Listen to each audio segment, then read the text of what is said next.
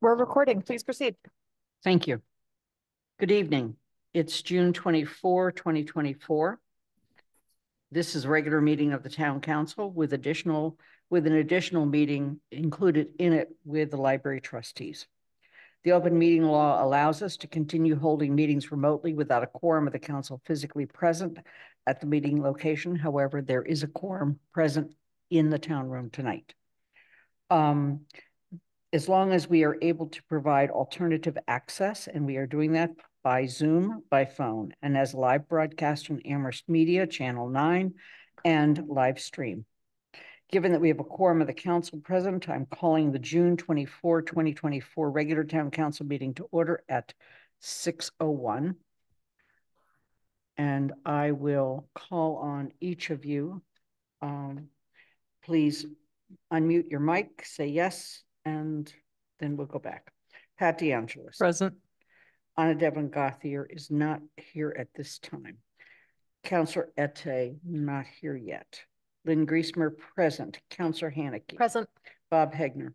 Present. Councillor Lord. Present. Pam Rooney.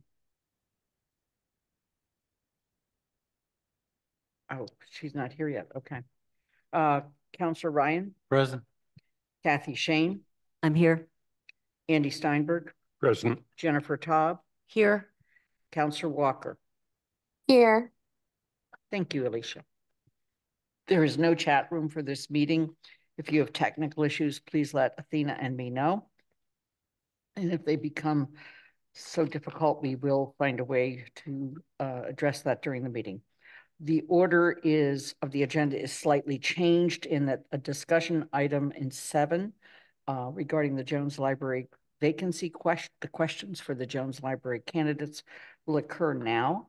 And while we have a preliminary discussion of the town manager's goals, the full discussion is actually postponed till July 15th. At this time, I'm calling on Austin Surratt, Chair of the Jones Library Board of Trustees, to call the meeting of the trustees to order and take roll. Thank you, Lynn. This meeting of the Jones Library Board of Trustees is called to order. Please indicate your presence verbally. Farah. Here. Tammy. Tammy didn't hear you. Still can't hear you, Tammy. Jean? Okay, Tammy, I heard you. Jean? Here. Thank you. Lee? Here. Okay, and I'm Austin Surratt. Lynn, we're all set. Thank you. I'm going to ask Pam Rooney to just come over, touch the mic, say here, and I'm here. Thank you, Pam. Okay. You have in the packet tonight and sent to you late last week the revised memo for attachments A through D. In addition to that, many of you were quite responsive and submitted questions for possible inclusion. So is my job, whether I've done it well or not, to try to incorporate those questions into a document that is now attachment E, draft questions. That is the focus of our discussion tonight.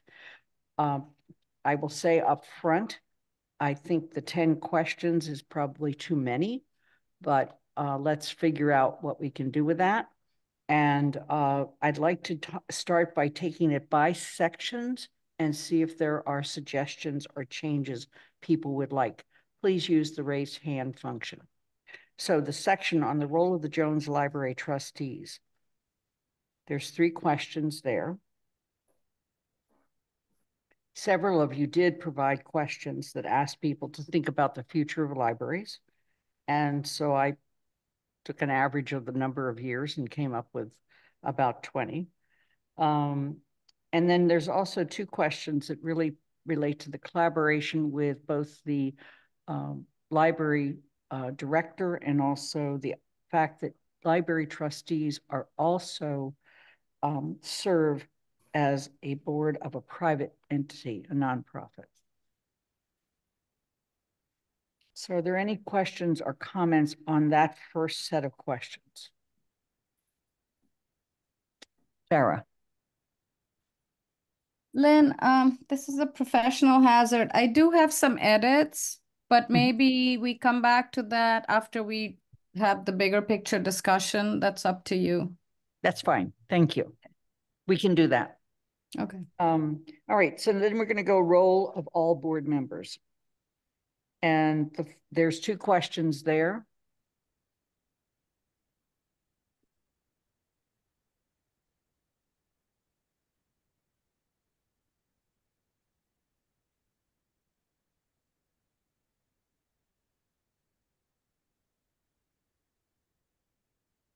Councillor Ette, I'm going to ask you to just lean in, say present with your mic, and then we'll continue. Present. Thank you.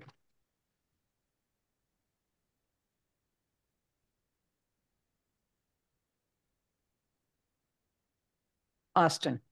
Lynn, just you said you think 10 are too many. So you have a sense of what would be the right number? We've usually tried to shoot for about 8. Okay. You know, if we only have 2 or 3 candidates, it's really not that many. But when you start thinking about the fact that each candidate gets 1 to 2 minutes to answer each question. So as you go through, if you have 10 questions, an opening statement and a closing statement, that's 34 minutes. No, 20, 30, it's 24 minutes a candidate. Okay. Kathy, you have your hand up.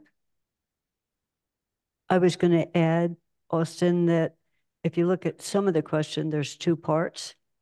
So, tell me one good thing, unless we just want, 1-word answers to some of these, yeses and nos. Some of them ask for a longer statement. So that was the interest of moving it along in terms of how many. I mean, one of the options that we have is that we wait and see how many candidates we have. We can cut back on the opening statements. We can cut back on the closing statements. And for that matter, we can even say, each question is 1.5 minutes. All right, then let's go on to number 6, strength of and areas for improvement in the Jones Library.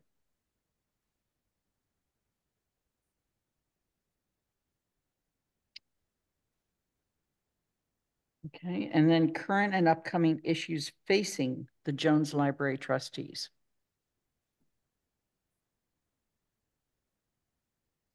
Councillor Hannick.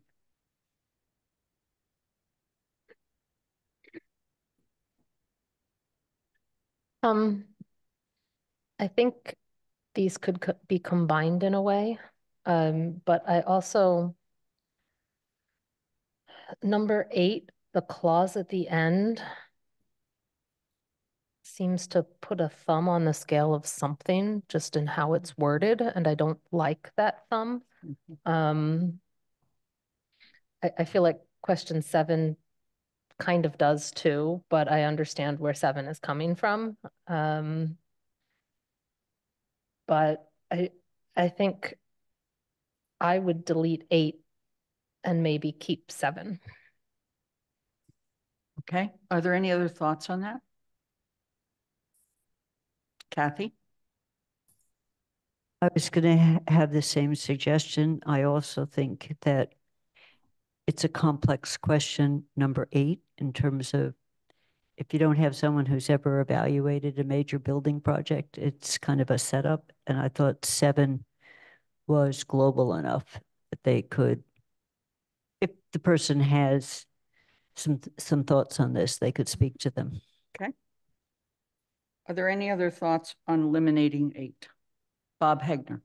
Yeah, I concur with eliminating 8, but my concern is that both these questions deal only with the expansion and the renovation project. They don't deal with other issues with the library. And, there are many other issues that a library faces. So perhaps we should get it into like what the role of the library is in the community or something like that. Well, we have that in question 1. Okay. Please describe your understanding of the role of a public library and the services it should provide to the community now and 20 years in the future. Okay. Anyway, that was my thought, that Okay. it's kind of a narrow focus here. Farah? I just wanted to point out, just in terms of what Bob said, we do have and the repair option in 7, so that is covered. Okay. And like Lynn said, the role of the library is covered in 1. I'm hearing a consensus that we're eliminating number 8. Okay. We're going to go on to skills and interests. What additional strengths and skills would you bring? And then also, as you know, trustees serve on a few committees during their time on the board. Which committees do you believe most suit your skills? Farah, you have your hand up still. Oh, sorry. Kathy? This one, I guess, is too long when I have to go on 4 lines to read the question. So if I'm not sure what we were doing here, do we want to know whether they have any budget analysis skills, investment management? So working with major, so it's what additional strengths and skills. So I'm not even sure what we mean by additional that we originally asked them. So I just would pare it down and focus on, do you have any strength, skills, experience on managing a nonprofit organization, endowments and budgets? I would make it shorter. So I'm not sure exactly which words. You can get into paring it down. I agree with that. Several people, I will tell you, did speak particularly to including, for example, fiscal management and using endowments and investments, working with major building or repair projects. So I was trying to be inclusive here because I did get a lot of comments regarding those. So I think taking the word additional out is probably very appropriate. Councillor Haneke.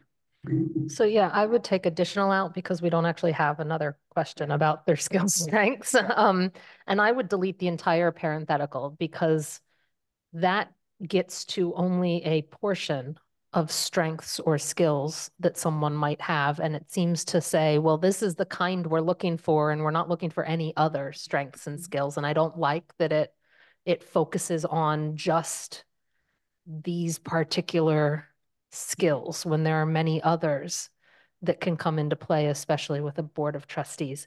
Yep. And a library in general and a public body and all of that. So I would delete the entire parenthetical and leave it up to the person answering the question to determine what skills they want to highlight.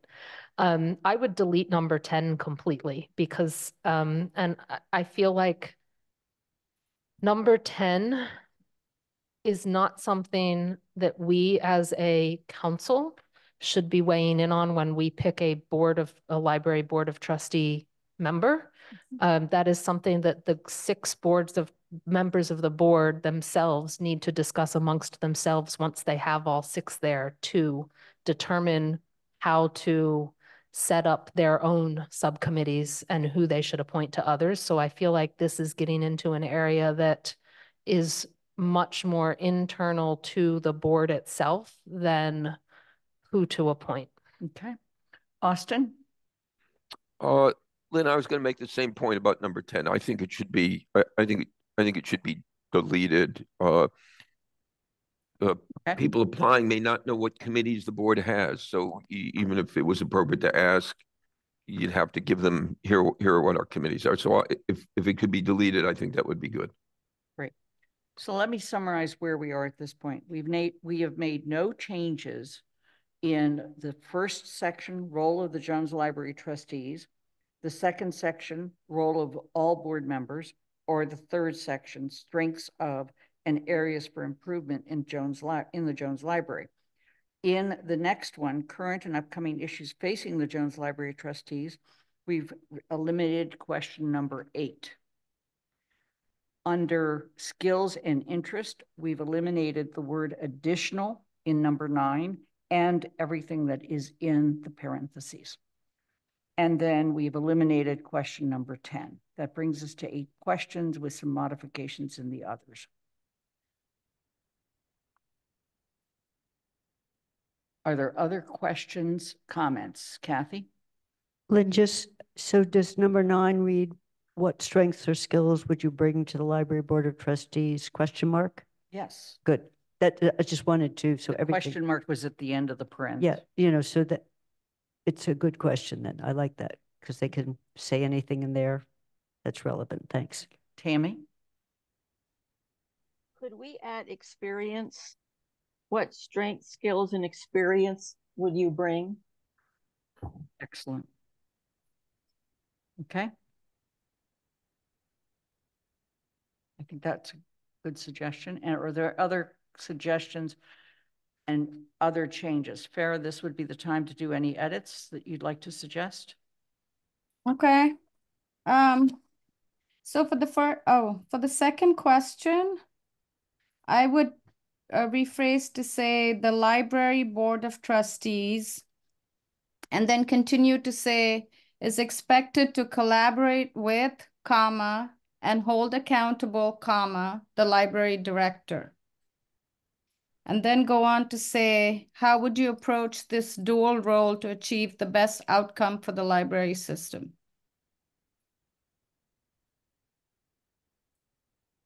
Right, let me make sure I got that. The Let- Library Board of Trustees is expected to collaborate with, comma, and hold accountable, Accountable. comma, the library director, period, right? Yep.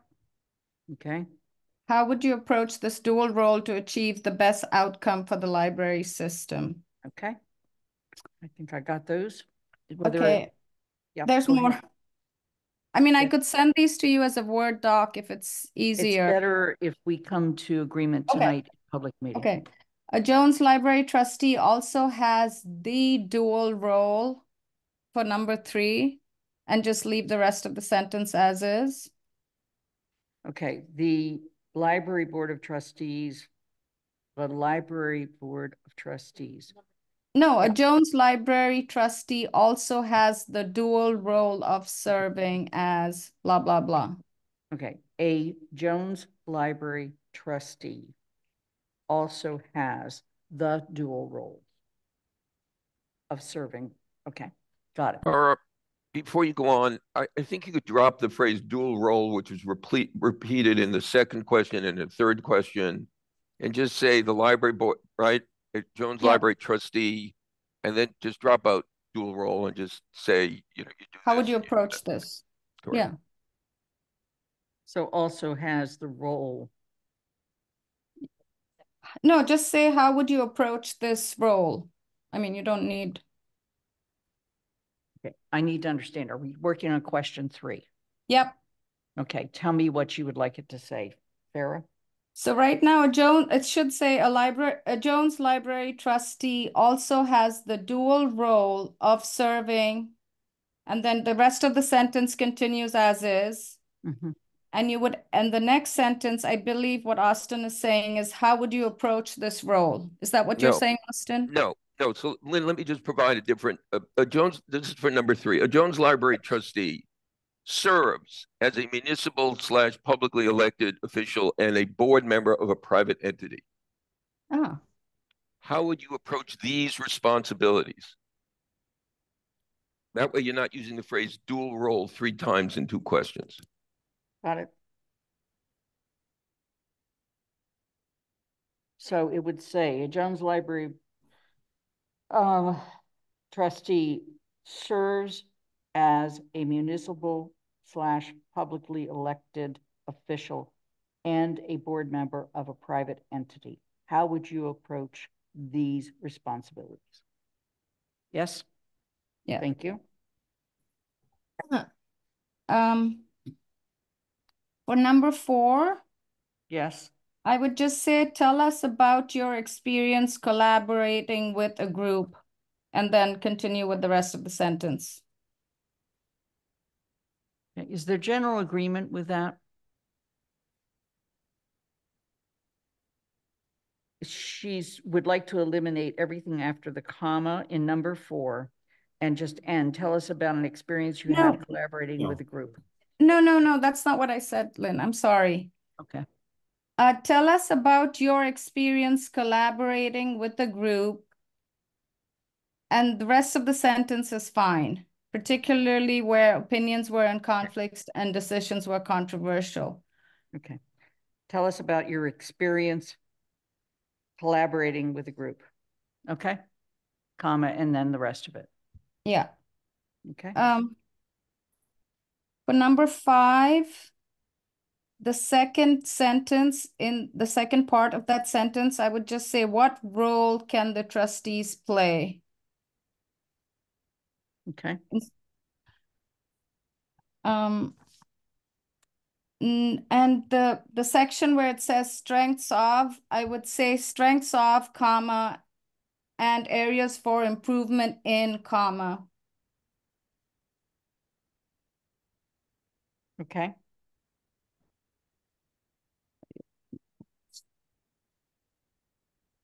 And for number 7, I would just say, what are your thoughts on the Jones renovation expansion project and the repair option? I don't think we need to say concerning the Jones renovation expansion. Okay. That's it. All right. Thank I'm you. going to go through and read them one time. Okay. First one stays the same. Please describe your understanding of the role of a public library and the services it should provide to the community now and 20 years in the future. Number 2, the Library Board of Trustees is expected to collaborate with, comma, and hold accountable, comma, the library director, period. How would you approach this dual role to achieve the best outcomes for the library system? 3, a Jones Library trustee serves as a municipal / publicly elected official and a board member of a private entity. How would you approach these responsibilities? Question mark. Tell us about the experience, tell us about your experiences collaborating with a group, particularly where opinions are in conflict. Yes? And decisions were controversial and or raised criticism from stakeholders. Freke, I'm sorry, Councilor Ete, you have your hand up. This is for question 2. I think you said this dual role. Is dual supposed to be singular or is that plural? Singular. I would say singular. Singular, okay. Yeah. Okay. Pam Rooney, you have your hand up. I think I would go back to the Anne experience, if people don't mind. I could, spend hours talking about my experiences, and we really want to limit them to one incident, I think, if people are comfortable with that.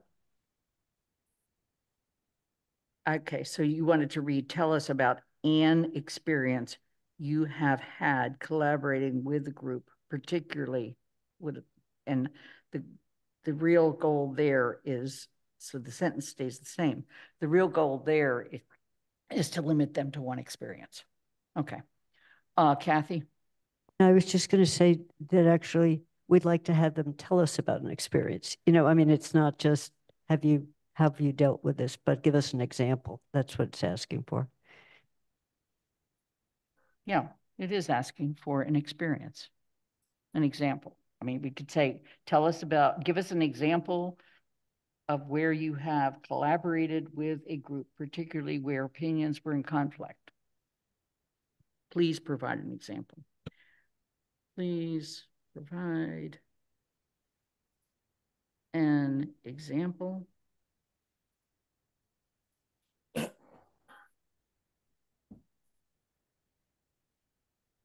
where you have collaborated Got it. Eugene, you have your hand up. I don't want to revisit question number 3, but I'm slightly confused. Is a Jones Library trustee also a member of the I'm assuming the board member of a private entity, the private entity being the Friends of the Jones? I know Yes. are we actually members? It's not like listed It's that not- way. No, Yeah. the private entity is the Jones Library, Inc. Right. We're not members of the board of the Friends. Okay. All right. Okay. That's what I was assuming. Thank you. The 5th question. The town has a commitment to end structural racism and achieve equity for all residents. What role can the trustees play to ensure the public library is a partner in upholding these commitments? Next one is in the title, strength of, comma, and areas for improvement in, comma, the Jones Library. There's no change to the sentence or the question. Under the next area, current and upcoming issues, what are your thoughts about the Jones renovation / expansion project and the repair option? Under skills and interests, what strengths / skills / experience would you bring to the Library Board of Trustees? ? End sentence. Austin. Lynn, thank you for all of that. I just want to actually suggest that there be a change made in number 2, and I'm sorry I didn't catch this earlier. Mhm. The Board of Library Trustees is expected to collaborate with and to supervise the library director. I think the phrase hold accountable is a very narrow range of what we do. We supervise. Okay. So it reads, it actually had been changed to say the Library Board of Trustees is expected to collaborate with and supervise the library director. Okay. Farah? Yeah, in which case you don't need the comma after with. Yes, I added that. Yeah.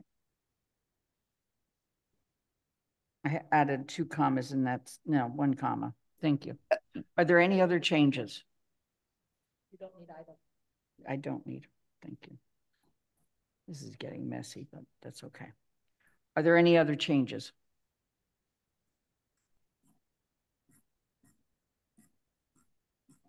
Okay, we have come up with 8 questions with significant edits. I will make sure those are changed and made available, and the position has been posted. And I just want to remind you, so that you encourage people to apply, that posting went up last week, and that statements of interest are due to the clerk of the town council on Tuesday, July 9th, 2024 at 4 p.m. And they will then be certified, and then packets will be sent out to all of the candidates as well as to the trustees and to the council on July 11th. And we will conduct these interviews on Monday, July 15th at 6:00 p.m. Are there any questions? Any further comments? With that, Austin, I'm going to ask you to adjourn the trustees. Thank you, Lynn. This meeting of the Jones Library Board of Trustees stands in adjournment. Thank you. We're going to go on to announcements. We'll show them on the screen, and I just want to mention 2 events coming up. On July 30th at 2:30, there is reception to welcome and congratulate Captain Ting and Press Director Kamala Tariq. And that is at Mill River. Did I say July? It's June 30th. I'm sorry. The other one, however, is July, and it's July 2nd at 6:00. And that is when the town will celebrate its 4th of July with fireworks, etc. And that is at McQuirk Stadium. And there is the announcement of that. Note that the rain date for that is Monday, July 8th.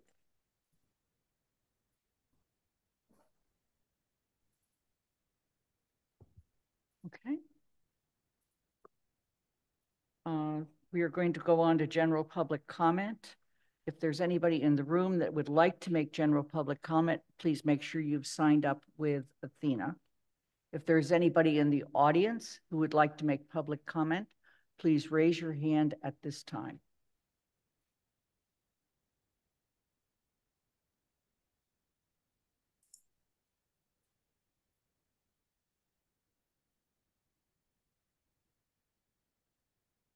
Okay.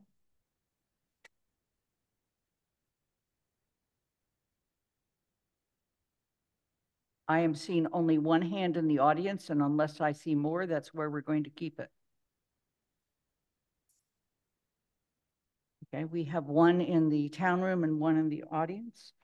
Let me just state that public comment on matters within the jurisdiction of the town council. Residents are welcome to express their views for up to 3 minutes. The council will not engage in a dialogue or comment on a matter raised during general public comment. Public comments are not reflective of the opinions of the town council.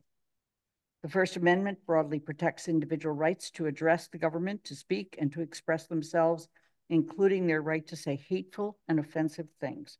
I am generally unable to shut those commenters down under the First Amendment to the U.S. Constitution, unless their level of speech falls within an exception articulated by the courts, such as fighting words, true threats to a particular individual, harassment of a particular individual, or incitement of imminent lawless activity.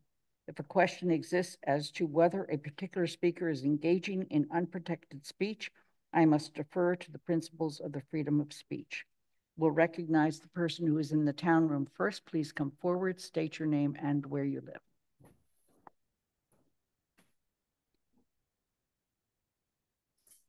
Make sure the button is on and it's green. There we go.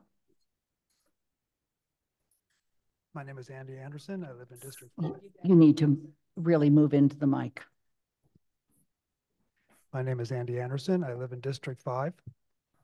I am commenting on the failure of our petition for ranked choice voting to get passed. I'm commenting on the failure of our petition to the legislature to approve our petition for ranked choice voting for use in our town council elections. The Joint Committee on Election Laws seemed favorable on this, but at the last minute, everything was sent to study. The word is that the speaker bigfooted it, basically. So they came up with some excuses. Excuses were, well, the statewide vote rejected it. You know, we are a state with home rule, so that doesn't apply. We're guaranteed to have the ability to adopt things for our own local governance. They said there were 7 home rule petitions, and each had their own merits. They had to study them. Well, we've had ours in there for 4 years, and you know, they can study it. Don't need more time to study it. They've had plenty of time to study it. They say we had the Votes Act, we have to study its effect. Well, that's not really relevant either, because they have different characteristics as to what they do. And finally, they say any major changes to voting systems at this time is premature. And of course, ranked choice voting is being adopted all over the country. It's been in Cambridge for 82 years, and East Hampton for 3 years, I think. So there really is no good reason for them to not move forward on this. But I think the point here is that trying to get it through the legislature is going nowhere. That is not a method by which this can be finally put into place. So you are basically left with 3 options. One is what I've been suggesting for a while now, which is just you adopt it as a bylaw, put it in place. That was the original intention of the Charter Commission, and that would be the simplest way to go. It could be done easily and quickly. You might think that it should be put directly into the charter.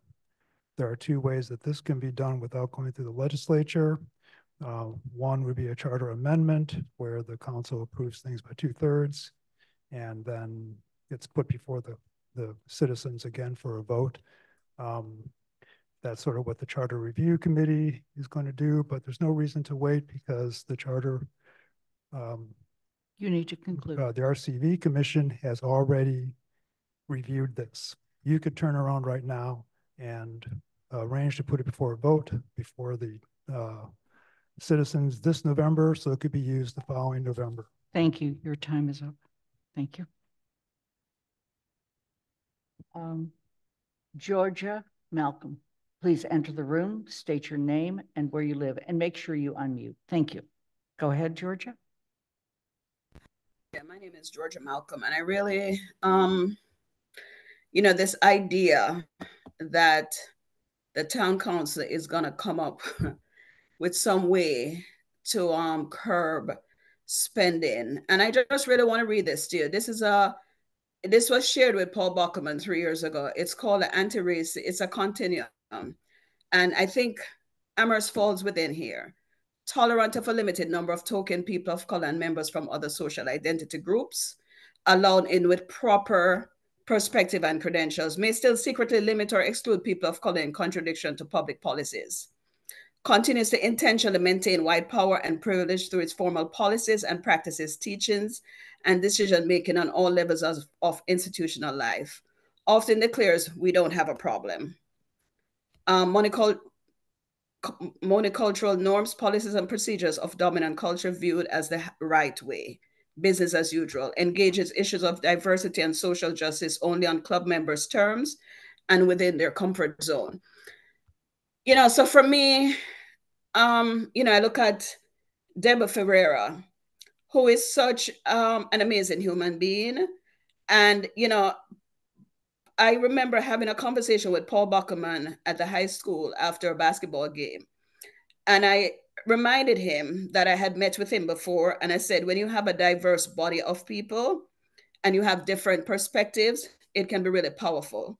And he told me that basically you guys have given him the power and he's not going to share it. And I think you guys have really done a bad job of holding Paul Bockelman accountable. Ms. Anabaku spoke about the ARPA funds, that the Black businesses didn't get any money. I mean, don't you think that's within the realm of what you guys do to look into? And maybe even yet, maybe first, clean out your own backyard.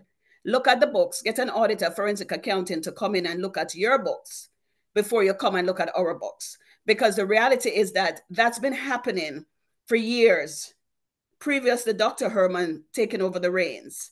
It's a hard mess. She didn't create it, she's inheriting it. And I would appreciate, because I don't know, I mean, this policy that you guys are inventing, it really doesn't mean anything. I'm going to be the president of the union come July 1st, and we're not going to be participating in this fiasco of what you guys are trying to introduce. It is really problematic. It is racist. It's discriminatory. And I wish you guys would embrace what you are putting out there instead of trying to be, words, this library, whatever the hell you're talking about. Oh, yeah, make sure it's inclusive. It's hogwash. It's hogwash. And shame on you all. Do the right thing. Enough is enough. Thank you for your comments. Arlie, please enter the room, state your name and where you live.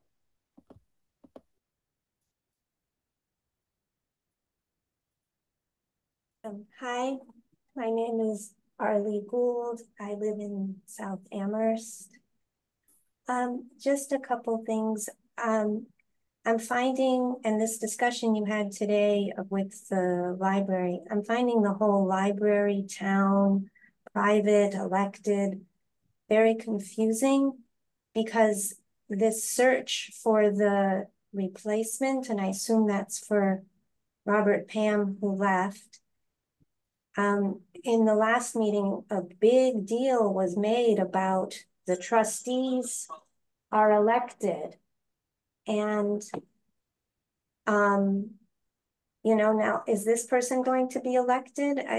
It doesn't I'm very unclear about the whole thing. I thought maybe the trustee should make a video or something explaining very clearly what their dual roles are and how this all works, because it is very confusing. And a friend of mine was just asking me, who are the trustees accountable to? And I said, well, I don't think they're accountable to anybody because they're elected. But then now the town council is helping them find a replacement. So if they're so independent and we're not supposed to trespass on their authority, then why is the town council doing this? It's very confusing, and maybe you have explanations for it, but I certainly don't understand it. Okay, thank you. Thank you, Arlie. That ends public comment. We're going to move on to the consent agenda.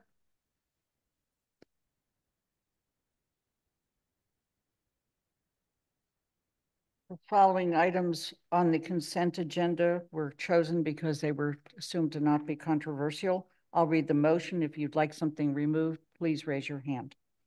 To move the following items in the printed motions thereunder and approve those items as a single unit. 8E, approval of intergovernmental agreement, public health shared services.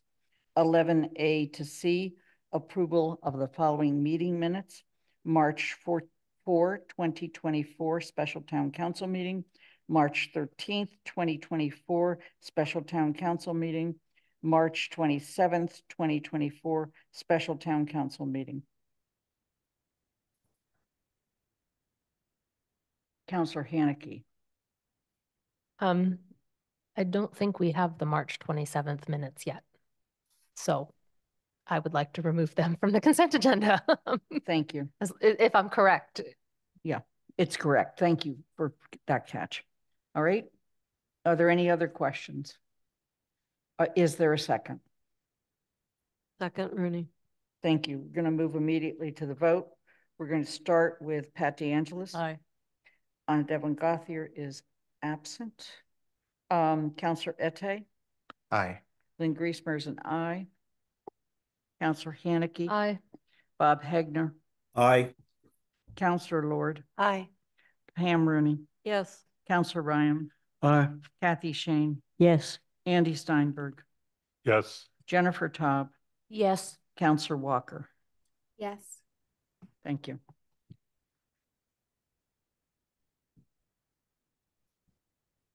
We have no resolutions or proclamations tonight.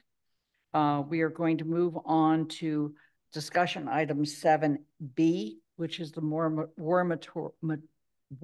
Memorial Pool Project Update.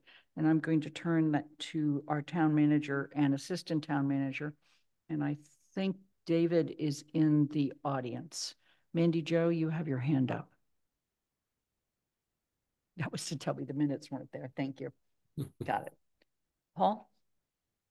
So Amy Ruzecki is doing the presentation. She's not here yet. Okay. So then in that case, I think we had told her this would be up at 7:15. So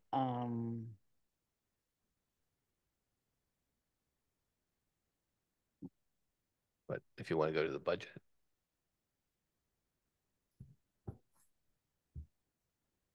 Yeah. So I'm going to start with the motion on the budget and go from there. Having been referred to the Finance Committee on May 6th, 2024, with the Finance Committee having held a public hearing on May 21st, 2024, and submitted a recommendation to the Town Council on June 6, 2024, to adopt appropriation and transfer order FY25-04A, an order appropriating the town of Amherst operating budget for fiscal year 2025 as shown on page 12 of the motion sheet. Is there a second? Second, Ryan. And I'm going to call on Bob Hegner as chair of the Finance Committee to speak to the motion. Well, we had a very a series of meetings in June to review the budget. And I will sort of summarize what we found. First of all, that the town manager proposed a balanced budget that adhered to the guidelines set by the council. And it was revised to increase to 4% for municipal schools and the library operating budgets. And the one item we recommended a change, as discussed in the report, is the appropriation for the regional school budget. We recommended an increase to 6% over the 4%. The things that we noted that were really stressing the budget were labor costs, wages and benefits, which account for most of the operating budgets, are rising faster than revenues. State funding is failing to keep up with costs. Charter schools cost the town $3 million annually, and are a real problem. We added the CREST department, which is a 10-person new public safety department with full costs in FY24 and FY25. The schools relied on ESSER funds to support operating budgets, and those funds are going to be depleted or going away. And we still believe strongly in, or support strongly, the 10.5% allocation of property tax to capital, because we need the capital improvements. As I said, we recognize that the regional schools needed additional funding this year.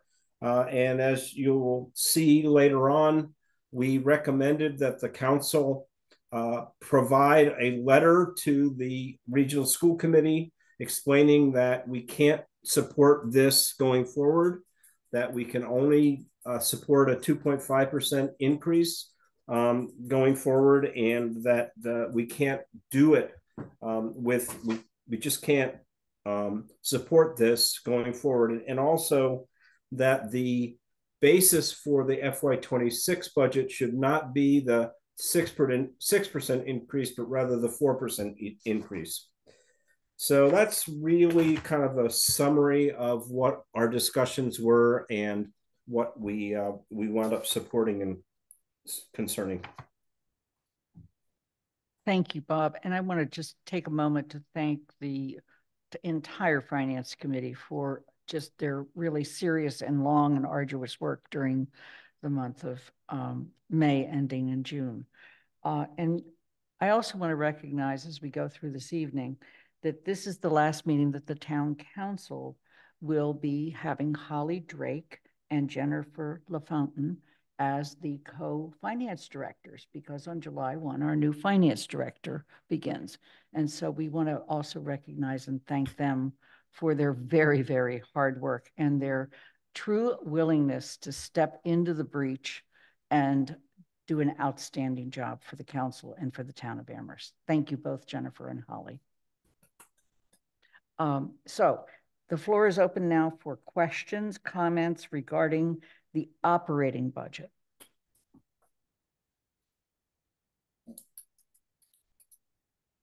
Pam Rooney. Thank you. I wanted to reinforce what Bob said at the end, that the Finance Committee has stated, at least, that they do not want the 6% increase in regional schools to become the basis for next year. Is there a way that we make sure that that is not that does not happen? We will get to a letter that's been drafted and placed in our packet, and that point is raised in that letter, and that's where I assume we would probably discuss that some more. Otherwise, I think all we can do is send a message, unless anybody has any other brilliant ideas. Once we send a message and they give us a proposal, we can send another message. Bob? Well, ultimately, it's what the council decides to approve. So in the end, the council can decide.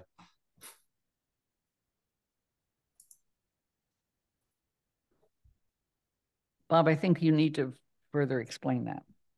Well, I'm sorry. Basically, the council will decide on the budget for next year, and the budget will include the regional schools. And at some point, the issue of whether or not the budget is 2.5% or 4% or 6% or 8% will be there, and the council ultimately can make a decision as to what the council decides they want to support. Right. I'd like to take a moment and make sure that Anna Devlin Gothier can hear us. Hi, everyone. I can hear you. Thank you. We'll call on you in a moment, okay? Oh, I just wanted to raise my hand to make sure I could be heard. That's all. Thank you. And welcome. George? I think if I understand Bob, he's just reminding us that we're the ones who vote on the budget. If you want to send a message, you send it by through the budget. The message we're sending here is somewhat confusing, at least what it looks like the message is going to be. We're going to grant a 6% increase, when I think many people would say that the message really should be a 4%. We can see what's coming. I assume that the school committee can see what's coming, but I mean, the old adage is when you're in a hole, the first thing you do is stop digging. But what we're doing is we're digging the hole a little bit deeper. So yes, there's a way to send a message, and that is through the budget. Okay. Jennifer? So I had a question. Is this where we ask specific questions that were in the budget or in the report? It is. Okay, thank you. Well, first I just want to thank Can I do a point of order? Yeah. The motion that's on the floor doesn't include any regional spending at all. And so I just want clarification as to whether we're discussing all of the budgets now, despite the motions on the floor, all operating budgets, or just the operating budgets that are on the floor. The next two motions deal with the regional school budget. So I just want clarification. I know we have to have the discussion. I just want to make sure we know when we're supposed to be discussing that part. Thank you. This is the operating budget without the regional schools in it. Actually, my question wasn't about the regional schools. Okay. That's why I was asking. All right. It's a little nitty gritty, but so for the planning department, it said one of the reasons for some of the budget increases was because it sounded like the cost of ads had increased. So that's when somebody's applying for a building permit. Is that what that's speaking to? Or things where you have to post it publicly in the newspaper? So is that ever passed on to the applicants? I'm not sure if Holly or Jen have the answer to that. So the cost of ads is, I think that we talked about this as finance committee, is that they're very high. We can give you a summary of how much we've expended in ads, so it's hundreds and hundreds of dollars. So I think there is a charge to the applicant when they apply. I'm not sure if we recover the full cost of the ads. It can be other things as well, like the council, when it publishes bylaws and things like that, we have to incur the cost of those ads as well. I see Holly and Jen have their hands up, so they probably have better answers than I. Let's go with Holly Drake first. Holly? I was actually going to suggest you start with Jen because I think she knows a little bit more about it than I do. Okay. But yes, we do receive a portion back. And I know that they recently increased it, but it still does not cover the full cost because the cost of advertising at the Daily Hampshire Gazette has just skyrocketed in the last few years. Jen, do you have more to? Nope, that's exactly what I was going to say. Can I build on that and ask, is there any reason we can't charge the full cost? We can check on that. I don't know the answer to that. Okay. All right. Thank you. Holly, you have your hand up again. Oh, no, sorry. Okay. Jennifer, did you have further questions? I did. I was just going to add, I recall when I was on the local historic district commission that we did once increase that. I don't know if it was just for that commission, but we made the price included in, I guess, when you applied for the building permit to help alleviate some of the cost of posting the public notices that went in the paper. But that's, then I had, a question, just, it's more a comment. That the sustainability department, the sustainability department budget, well, just I get, my hope would be maybe going forward in the next year, we could look at increasing, we have major, large, ambitious goals for sustainability and reaching our climate action goals. But that is a one-person department. So I would hope going forward, we could look at making that department more robust in terms of staff and what we appropriate. Paul, you have your hand up? Yes, so thank you for that comment, but this is back on the planning that board ads. So when the money comes in, the money that goes out to pay for the ads comes out of the planning department's budget. The money that comes in goes into the general fund. It's not a revolving fund or anything like that. Okay. Are there any more questions on the operating budget excluding the regional school district? Okay, seeing none, we're going to move to a roll call. I'm going to start with Anna Devlin Gauthier. Aye. Councillor Ette. Aye. Lynn Griesmer is an aye. Councillor Haneke. Aye. Bob Hegner. Aye. Councillor Lord. Aye. Pam Rooney. Yes. Councillor Ryan. Aye. Kathy Shane. Yes. Andy Steinberg. Yes. Jennifer Taub. Yes. Councillor Walker. Yes. Pat DeAngelis. Aye. It's unanimous. The next motion is to adopt approval order FY 25-01, an order approving the Amherst Pelham Regional School District assessment method as shown on page 13 of the motion sheet. Is there a second? Second, Rooney. Okay, the floor is, Bob, would you like to comment on this? Yes, I mean, we discussed this in great detail, and the understanding we received was that if we don't approve the assessment method this year, we'll blow up the budget agreement. That we have to approve the assessment method now. We can change our approval as of FY25. Or we can approve a different assessment in FY25, but we had to approve this 6% assessment in order to get the budget through this cycle. Okay. Councillor Haneke. I guess I'm going to state it another way. If you don't want a 6% increase and you don't want the town of Amherst to increase that to that 6% from the 4% guidance, you vote no on this motion. But there are consequences to that. But this is the motion you would need to vote no to, because 3 towns have already approved this assessment method and the budget.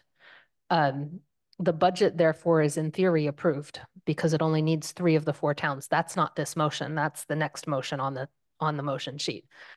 This motion is the assessment method. It needs all 4 towns to approve it to be in effect. If all 4 do not, in theory, we default to the statutory assessment method, which is not this one. But as Bob said, each year we have to revote this to not default to the statutory. But because the budget has already been approved by 3 towns, basically the only way we have to disagree and reject the budget right now in a way that actually does something is to vote no on this. I'm not arguing to vote no. I actually approved this in the Finance Committee, but I thought I'd put that out there as more of a clarification since this one's up before the budget vote. George Ryan. Councillor Ryan, I'm sorry. So if we were to reject this and vote no, it reverts to what's called the statutory. That is correct. And my understanding is that then a budget becomes like every month. It's a 1/12 budget until a new budget is proposed. Or, I mean, explain what blowing up means. I mean, help me understand, because I'm not happy with what we're about to do. I understand. I read the report. The report was excellent. It laid out the reasoning. So if maybe Mandy or someone could spell out what ensues if we were to vote no. Andy, I'm going to call on you for this one. Yeah, I wish we were reversing the order in which we were discussing this and we were taking up the regional budget first so that we have a place to have a healthy discussion of that doesn't get confusing. This is a confusing question because I've heard two different views, and I'm still trying to come to grips with why we're hearing two views. Dr. Slaughter has said on several occasions that if the assessment method is rejected, that it doesn't necessarily default automatically or right away to the statutory method, but that it causes the budget to fail because it's integral to the budget. And I've never quite understood that because it just, as I read the statute, I keep getting confused as to where that comes from, and I've not had the opportunity to ask Dr. Slaughter that question. If it is that it falls to the statutory method, I think that is disadvantage to us because we lose the averaging that happens with the current method as agreed to by the four towns, where it's not the single year, which can be very unpredictable and can vary a lot, but it's actually an average of years that is presented in order to buffer and that was the agreement that was reached under Sean Mangano's leadership to try and find a method that would not have the unpredictability with it. So this is an extraordinarily complicated question, but I would encourage us to just concentrate on the assessment method, which I do recommend, and have the discussion about the regional budget when we get to the discussion of the regional budget. I don't think we can guarantee that voting no on this would cause the budget to fail, and I think there would be consequences for the schools that we need to talk about with the other motion. If it would be more comfortable, we could put this motion aside and go to the next one and then come back to it.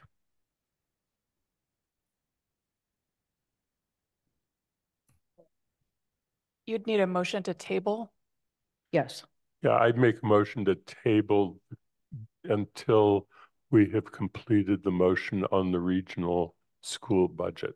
Is there a second? Second. Who was the second? Jennifer. Okay. Motion's been made and seconded. Is there any question?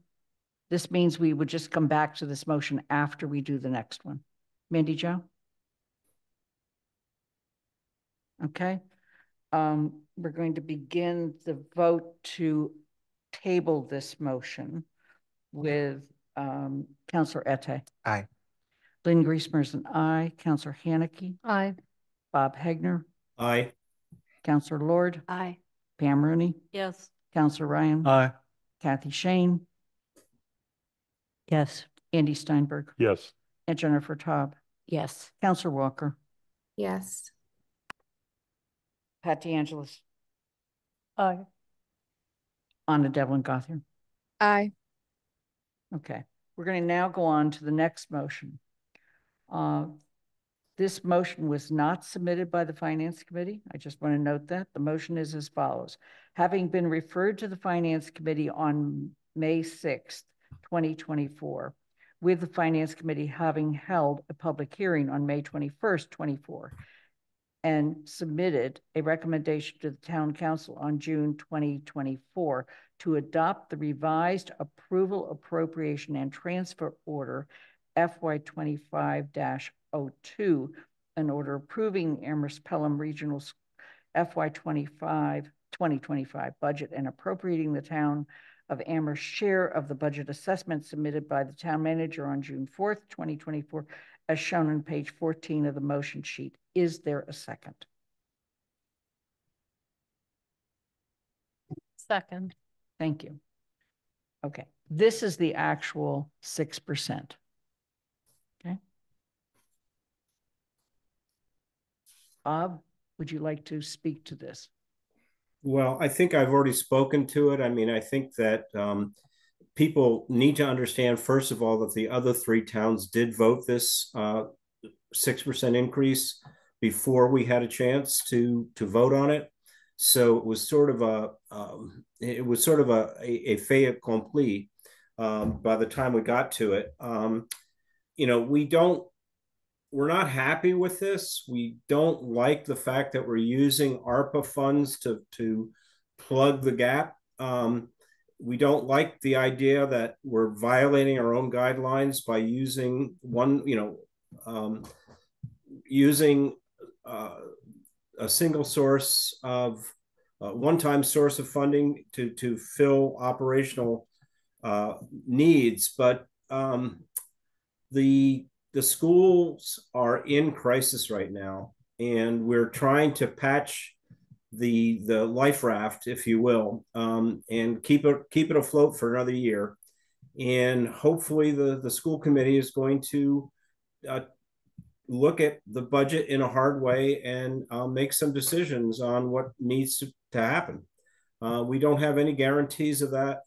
But, you know, we went back and forth on this, and in the end, we decided that it was probably best to just fund the schools with what they need, what they've asked for, and, you know, hope that things are better next year. Kathy? I want to echo what Bob just said. I was strongly in favor of this. I think we have a school system that's been, as we all know, without a superintendent, with a finance director doing two jobs, and a series of other issues. The new superintendent is coming in with incredible challenges and to be facing her. And this allows us to smooth it over, yes, just for 1 year. So I think it's the smart thing to do. You know, it is, and the other thing I want to say, this is not necessarily of the schools making by themselves. We have two state policies that are sucking resources out of our school system. Over time, they've been hurting community after community, not just Amherst. The first is the way Chapter 70 works.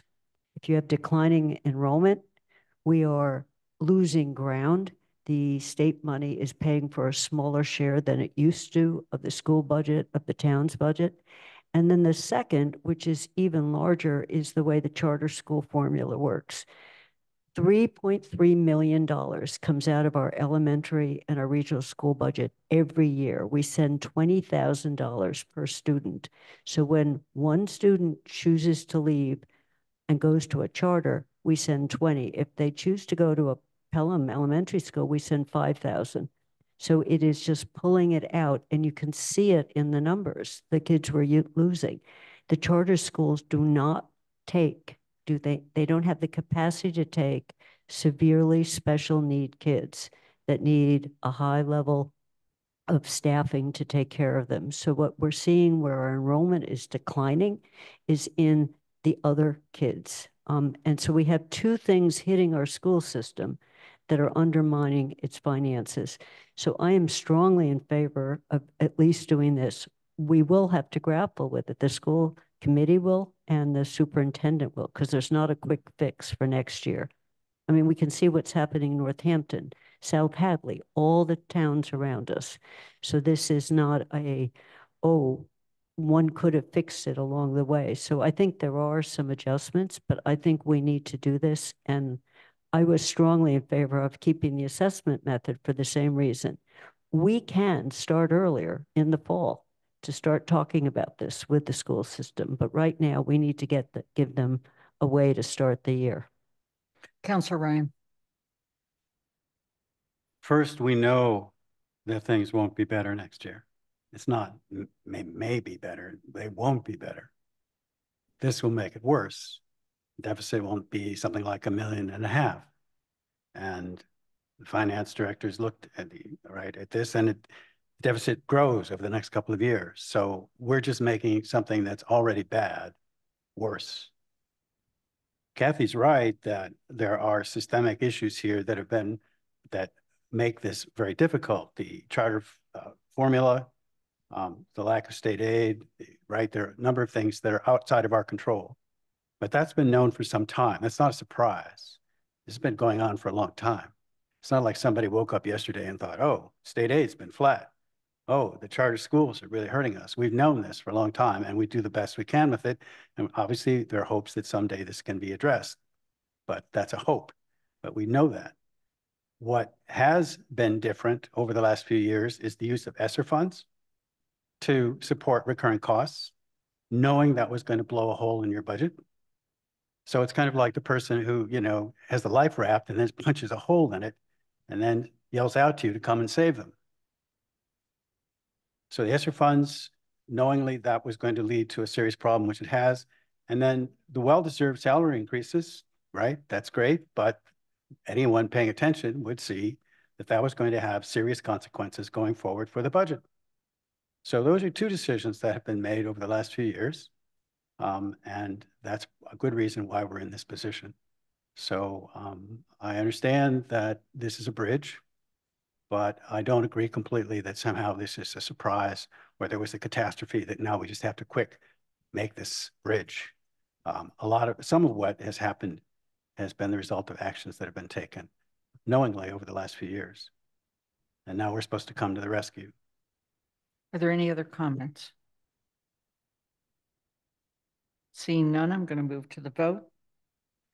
And this is the vote for the regional school operating budget. Begin with myself. Lynn Griesmer is an aye. Counselor Haneke. Aye. Bob Hagner. Aye. Counselor Lord. Aye. Pam Rooney. Yes. Counselor Ryan. Abstain. Kathy Shane. Yes. Andy Steinberg. Yes. Jennifer Taub. Yes. Counselor Walker. Yes. Pat DeAngelis. Aye. Anna Devon Gothier. Aye. Counselor Ette. Aye. It's 12 in favor with 1 abstention. We're now going to go back to the assessment method. I move to remove from the table the motion on the assessment method. A second. The motion to table had until that vote was taken, so I'm not sure that it's necessary, but if you want to make the motion, that's fine. Okay. We're going back to the assessment method. This is to adopt approval order FY 25-01, an order approving the Amherst Pelham Regional School District assessment method as shown on page 13 of the motion sheet. It's been made and seconded. Bob, you've already spoken a little bit to this. I'm going to go to Kathy Shane.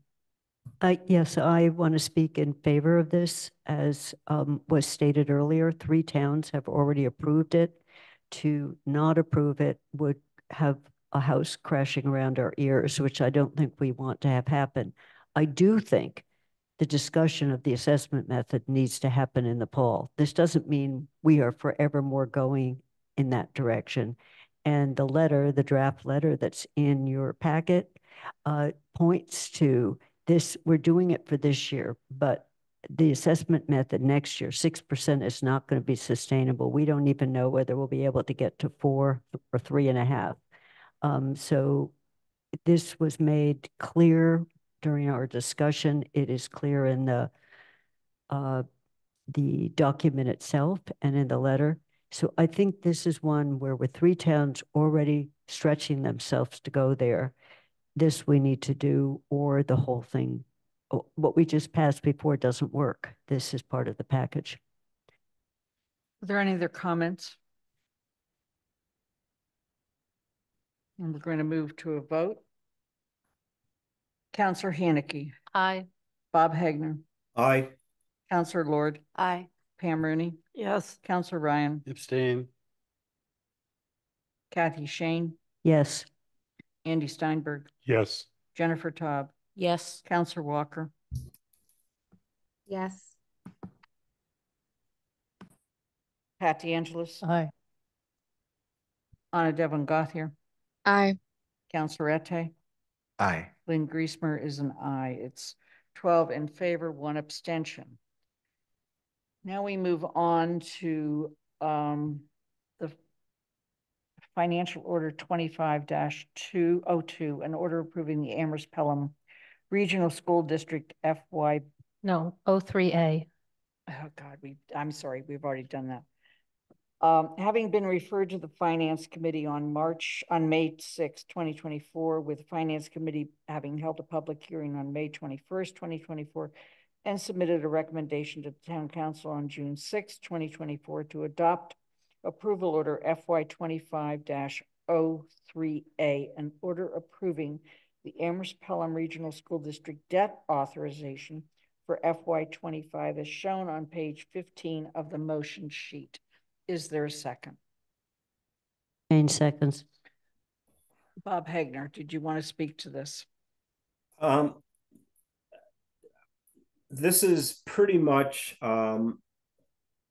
it's a lot of the capital improvements were actually reduced by the regional schools in order to make it less onerous on the towns and in order to fit within the budgets.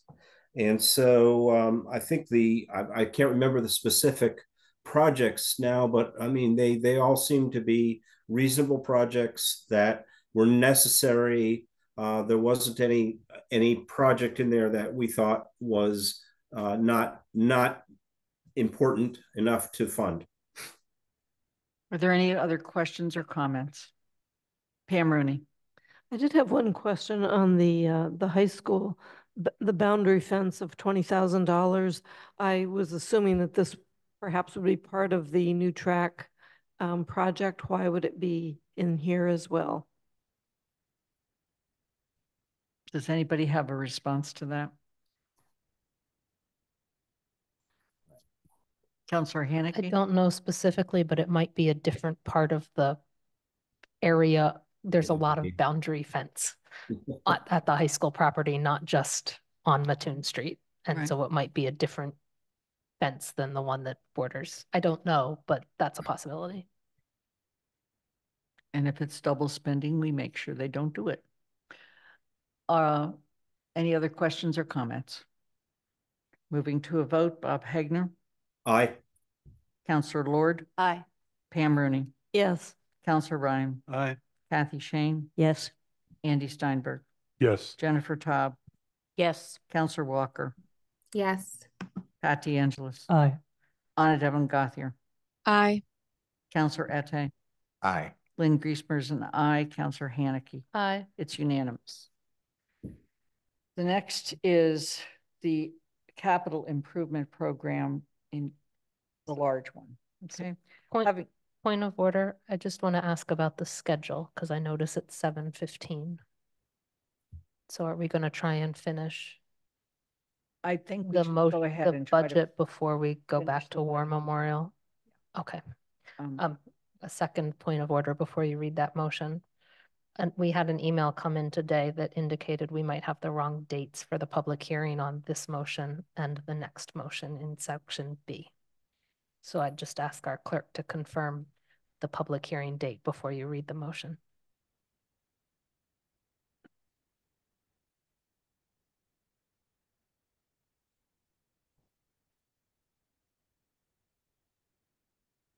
I'm waiting for Athena to confirm.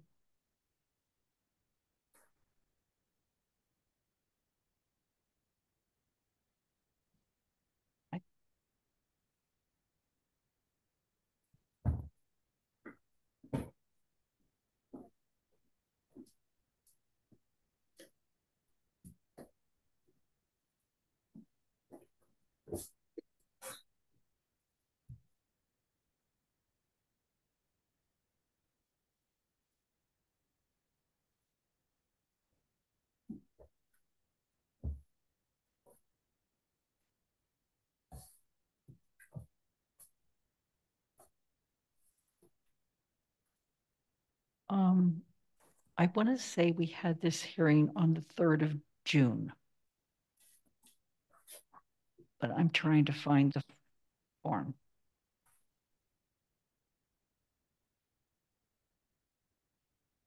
It's possible it was last week. I don't remember. Yeah, it was June 3rd. Yeah, it is June 3rd. Thank you. So, thank you. So the motion reads as follows: having been referred to the Finance Committee on May 6th, 2024, with the Finance Committee having held a public hearing on May 21st, June 3rd. on June 3rd, 2024, and submitted a recommendation to the Town Council on June 6th, 2024, to adopt appropriation and transfer order FY 25-05A, an order appropriating funds for a portion of the Town of Amherst Capital Program equipment buildings and facilities as shown on page 16 of the motion sheet. Is there a second? Second. Thank you. Bob. This is actually comes right out of the JCPC deliberation. So maybe Kathy can talk about that. Okay, Kathy? Yes, but I also have a question, Bob. So that was a nice punt over to me. But, you know, when we reviewed the capital budget, we did have the JCPC report, and Bob and I both served on it, as did Anna. And we had to stretch a lot this year because of the staffing vacancies in the finance department. So the budget you saw took yeoman's effort on a lot of people's part to pull it together. So one of the things that we noticed this year, so we have a strong recommendation going forward, is some items appeared on this year's capital budget that weren't on last year's, and they came on as urgent, and they were big ticket items. We have a 5-year plan, and it would be good to know if a $2 million project is in the works rather than have it presented. So we were convinced that it was necessary, but we didn't completely finish our work. So one of the things you'll see is that each year we've been asking the departments to look at past authorizations and closing out the books that are more than 3 years old and they're not spent, asking people if they're going to spend it. There wasn't time to get that done, so we're looking at a year ago rather than this year. So this is the amount of cash that was listed in the JCPC report to be authorized. So that's a long explanation of where that money comes from, but you have to look at the capital budget to see what we're spending it on. You know, so the list is the amount here. So Lynn, I do have one question on this, even though I chaired the committee.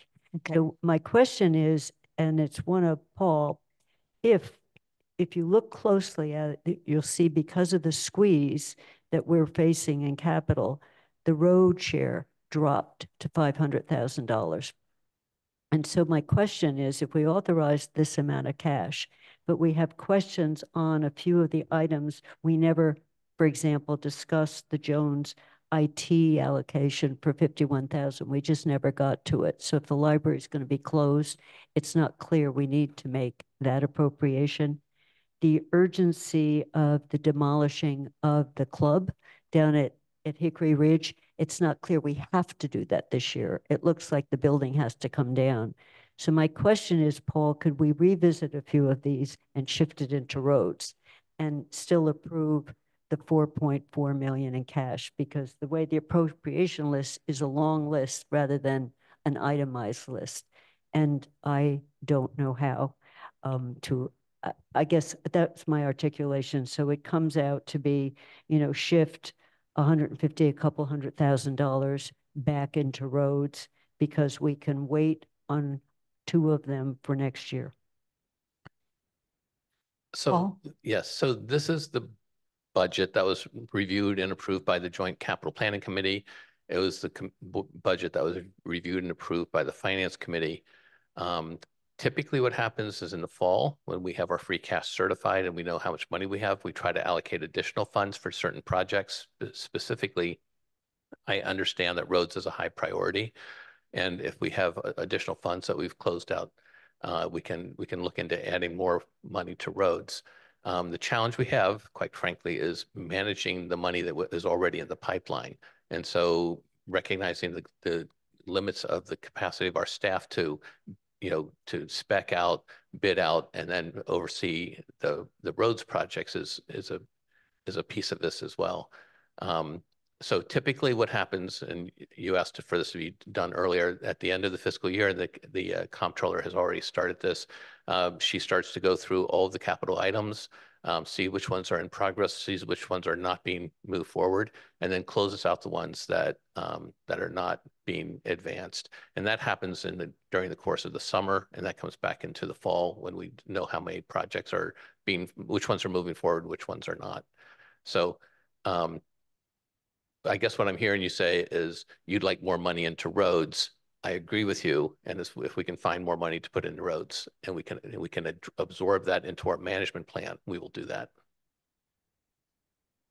And Kathy. And just Paul, my other question is, with how much flexibility do you have as town manager? So we have the capital plan with a list of projects to say this one, even though it was on the list, is not as urgent as shifting some more money to roads. Can you do that, or have we locked you in? So these are the projects that we have presented to the council. I won't just throw a new project on there out of the blue, because I think we have a process that we abide by that involves all three elected bodies, the library trustees, the school committee, and the council. And I really honor that process. So you won't see me add something that you have not reviewed because it would require council to typically appropriate funds.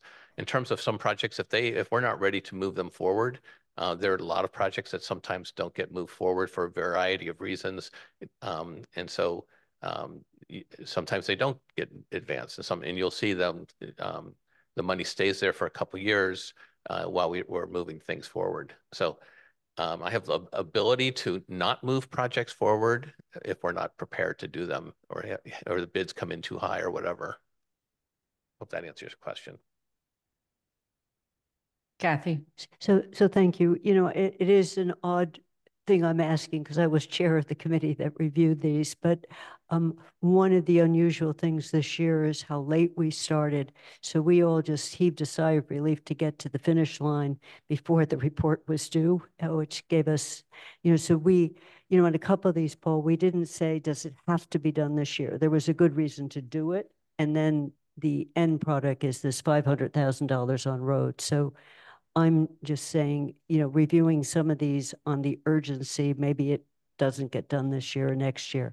So Lynn, I'm not saying to undermine the process. It was really a tough project. It was much harder this year than it has been because of the staffing issues. Thank you. George? So I'm sure Paul won't be surprised that I'm going to express my dismay too at the 500,000 that just went away from road paving. As I believe he knows, I'll be 108 years old when we finally do catch up with the backlog. So I'm kind of hoping that maybe we could think of ways that we could put some money into that. So I just want to echo what Kathy said. I really would like an explanation or some kind of story about the 900,000 for public safety radio system, and then it's $1 million the next year. So it's a 1.9 million expenditure that, according to your report, was not anticipated last year. So I'd like to understand, could that be delayed a year or two? And it would seem, since it just suddenly appeared, that it could be. So did you get an explanation or accounting from someone why this has to be done right away and why it wasn't told to us before? We did. We actually started to push it off for that reason, George, saying, if it wasn't in the pipeline before, and we discovered that they've been working on it for a couple years, that the radio frequencies don't talk to each other in the way we want to with other towns, and they're dead zones. And the equipment, the base equipments, are about to not be serviced anymore by the manufacturer. So we split it. The original request was all of it in the 1 year. And so it was split into two. So Sandy Pooler actually had said, let's just move this off to next year. and then went back and had a long discussion with the fire chief and the police chief. And they said, this is actually pretty urgent that we get this work now. And it's a UHF, VHF. I'm not going to be good on this technical. This allows both to talk to each other and us to talk to other towns on the same frequency. So they're multi-bands. So it was startling to have this on the list. And the initial reaction was, where did it come from? And then we found it had been in the work for a couple years. They'd gone out to bids, they had contracts. Could they rent it rather than buy it? What were the lease arrangements? So then we got a huge amount of documentation on this being something that we needed to move forward. And that convinced us to leave it in. The other thing, I just want one more thing on this, is the current appropriation we're looking at is for the cash capital. All of this is borrowing, so it actually doesn't show in cash this year. So it's one of these, we borrow it and it's showing up next year. So it's not an expenditure line for FY25. It is for FY26, the actual dollars. So that may not say enough, but the documentation that we got after we first discussed it, and Bob can talk to this, we got this very long document that showed that they looked at different pieces. We asked about just renting it, and the rentals looked like we would end up paying a lot more for the equipment than buying it. So they had gotten some bids on that as well. Yeah, Bob, just a point of order. This is actually a separate motion to do the borrowing. Right. So what I was saying, it's not in, I'm sorry to split. That's what I was trying to say, Bob. It's in the second piece. It's not drawing on this year's cash. So it's not competing with roads. It will compete with roads next year. George, did you have any further? Yeah, again, I appreciate this. I know that this is needed. I understand that they've been working on it, but it does seem to have struck at least the JCPC with complete surprise. And I'm trying to understand how that could happen. How could such a point of order, Lynn, the public safety radio system is on the next order. It's not on it's not part of the order that's on the floor right now. That's right. Yes. That's what I was trying to say. Andy, did you have any comment? After with the last comment, I was just wondering if I should wait. But when we had our various meetings for the operating budget with the various department heads, we did, as typically happened, hear a little bit about the capital requests that were coming that are related to those departments. And when we were hearing from public safety at the finance committee, we heard from the two of the major departments, police and fire, that very strong statements about why this is urgently needed and their ability to function smoothly and in a coordinated fashion is really dependent upon this equipment. So I just wanted to add that we heard that at those meetings. Thank you. George, did you have any follow-up question? I still don't think it answers my question, but apparently we're not discussing it now anyway. So we'll discuss it in the next all right. Motion. Okay, so we are going to move to the vote. This is on transfer order FY25-05A, an order appropriating funds for a portion of the town of Amherst capital program equipment, buildings, and facilities. Start with Councillor Lord. Aye. Pam Rooney. Yes. Councillor Ryan. Aye. Kathy Shane. Yes. Andy Steinberg. Yes. Jennifer Taub. Yes. Councillor Walker. Abstain. Pat DeAngelis. Aye. Anna Devlin Gauthier is absent. Please note that she left the meeting at 7:20. Councillor Ette? Yes. Lynn Griesmer is an aye. Councillor Haneke? Aye. Bob Hegner? Aye. It's 11 in favor, 1 abstention, 1 absent. Now we move to the actual borrowing. And I believe the date here is also June 3rd. Is that correct? Okay.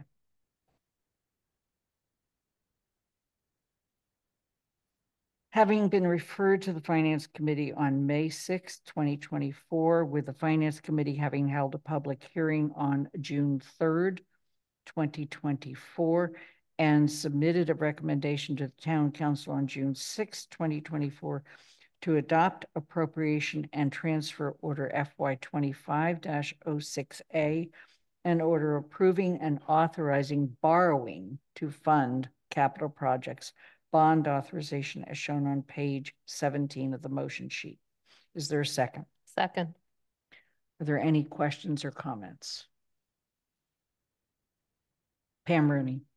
Thank you. The way it's written here, it would appear to me that the borrowing is for 1,800,000 and it's all in one borrow, even though we've had several conversations about we would do part A one year and part B another, but it is not clear that that is how it's being voted here. So there's two different parts to the borrowing. The chiller replacement for 900,000 and the public safety radio system for 900,000 as shown on page 17. Thank you. Okay. Councilor Haneke, did you have your hand up? I did. Our public safety officials cannot operate if they do not have a functioning radio system. The radio system they have is over 20 years old. It might even be over 30 years old.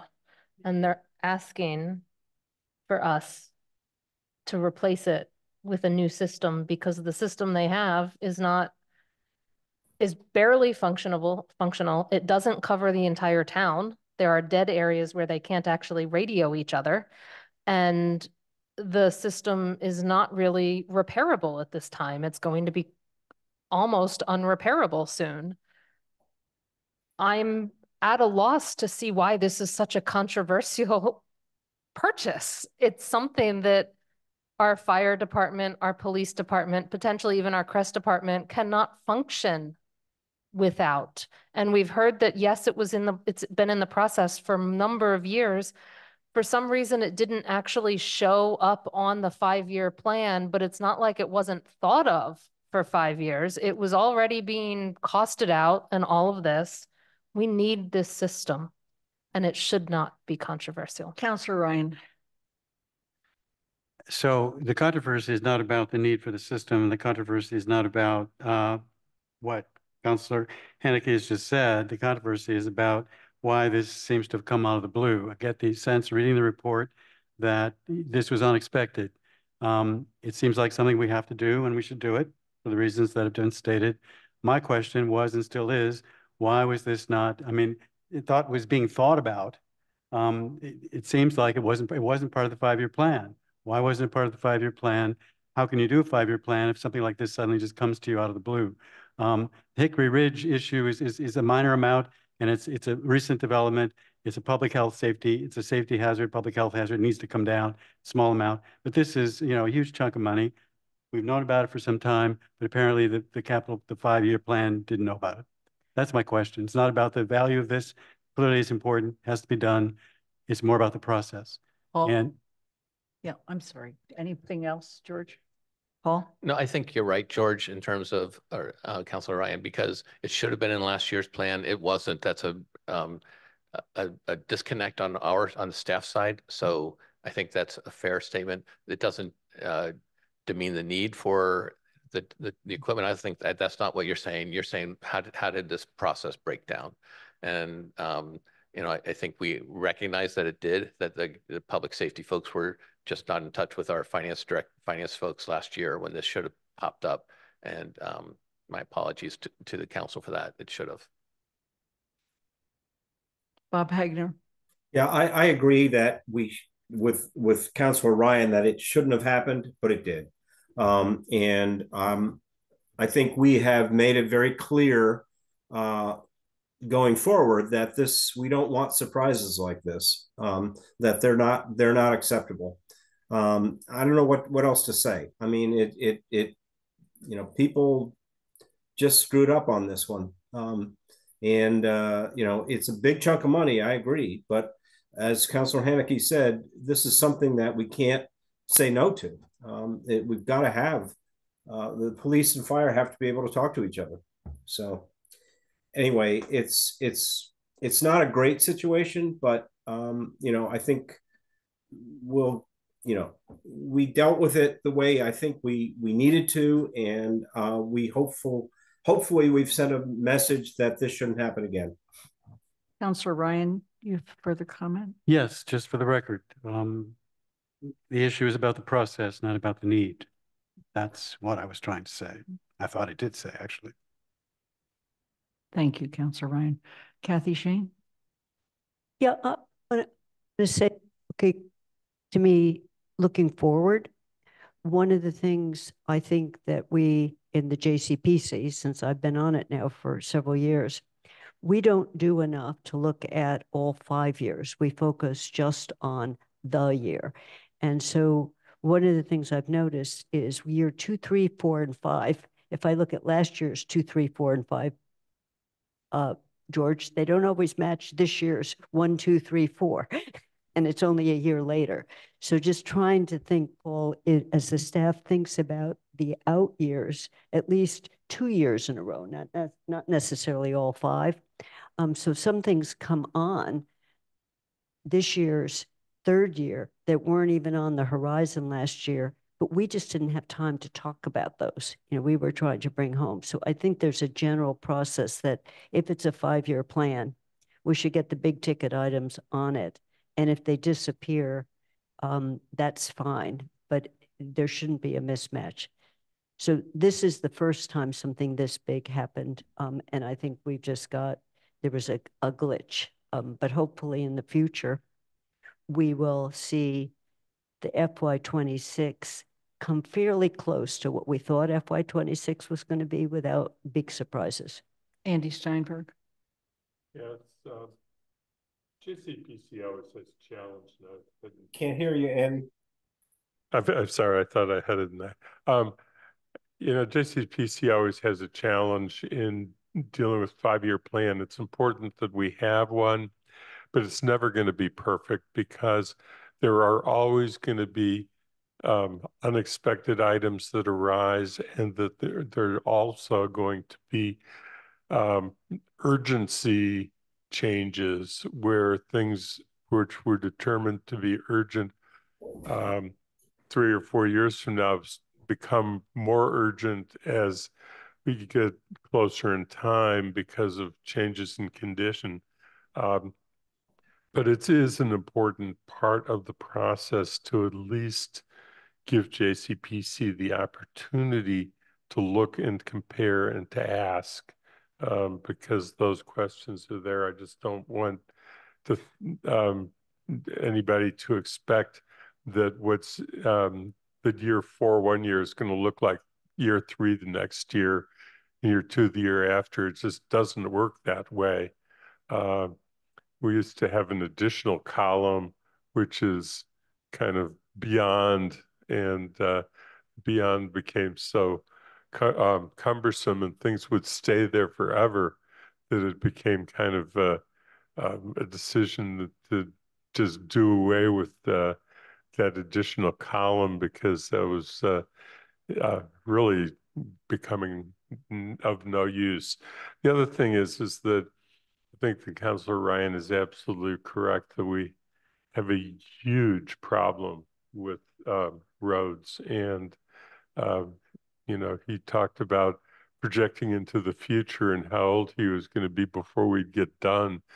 And of course, the reality that I was trying to point out in a conversation recently with him was that actually I'm not convinced we'll ever get done, because roads always deteriorate.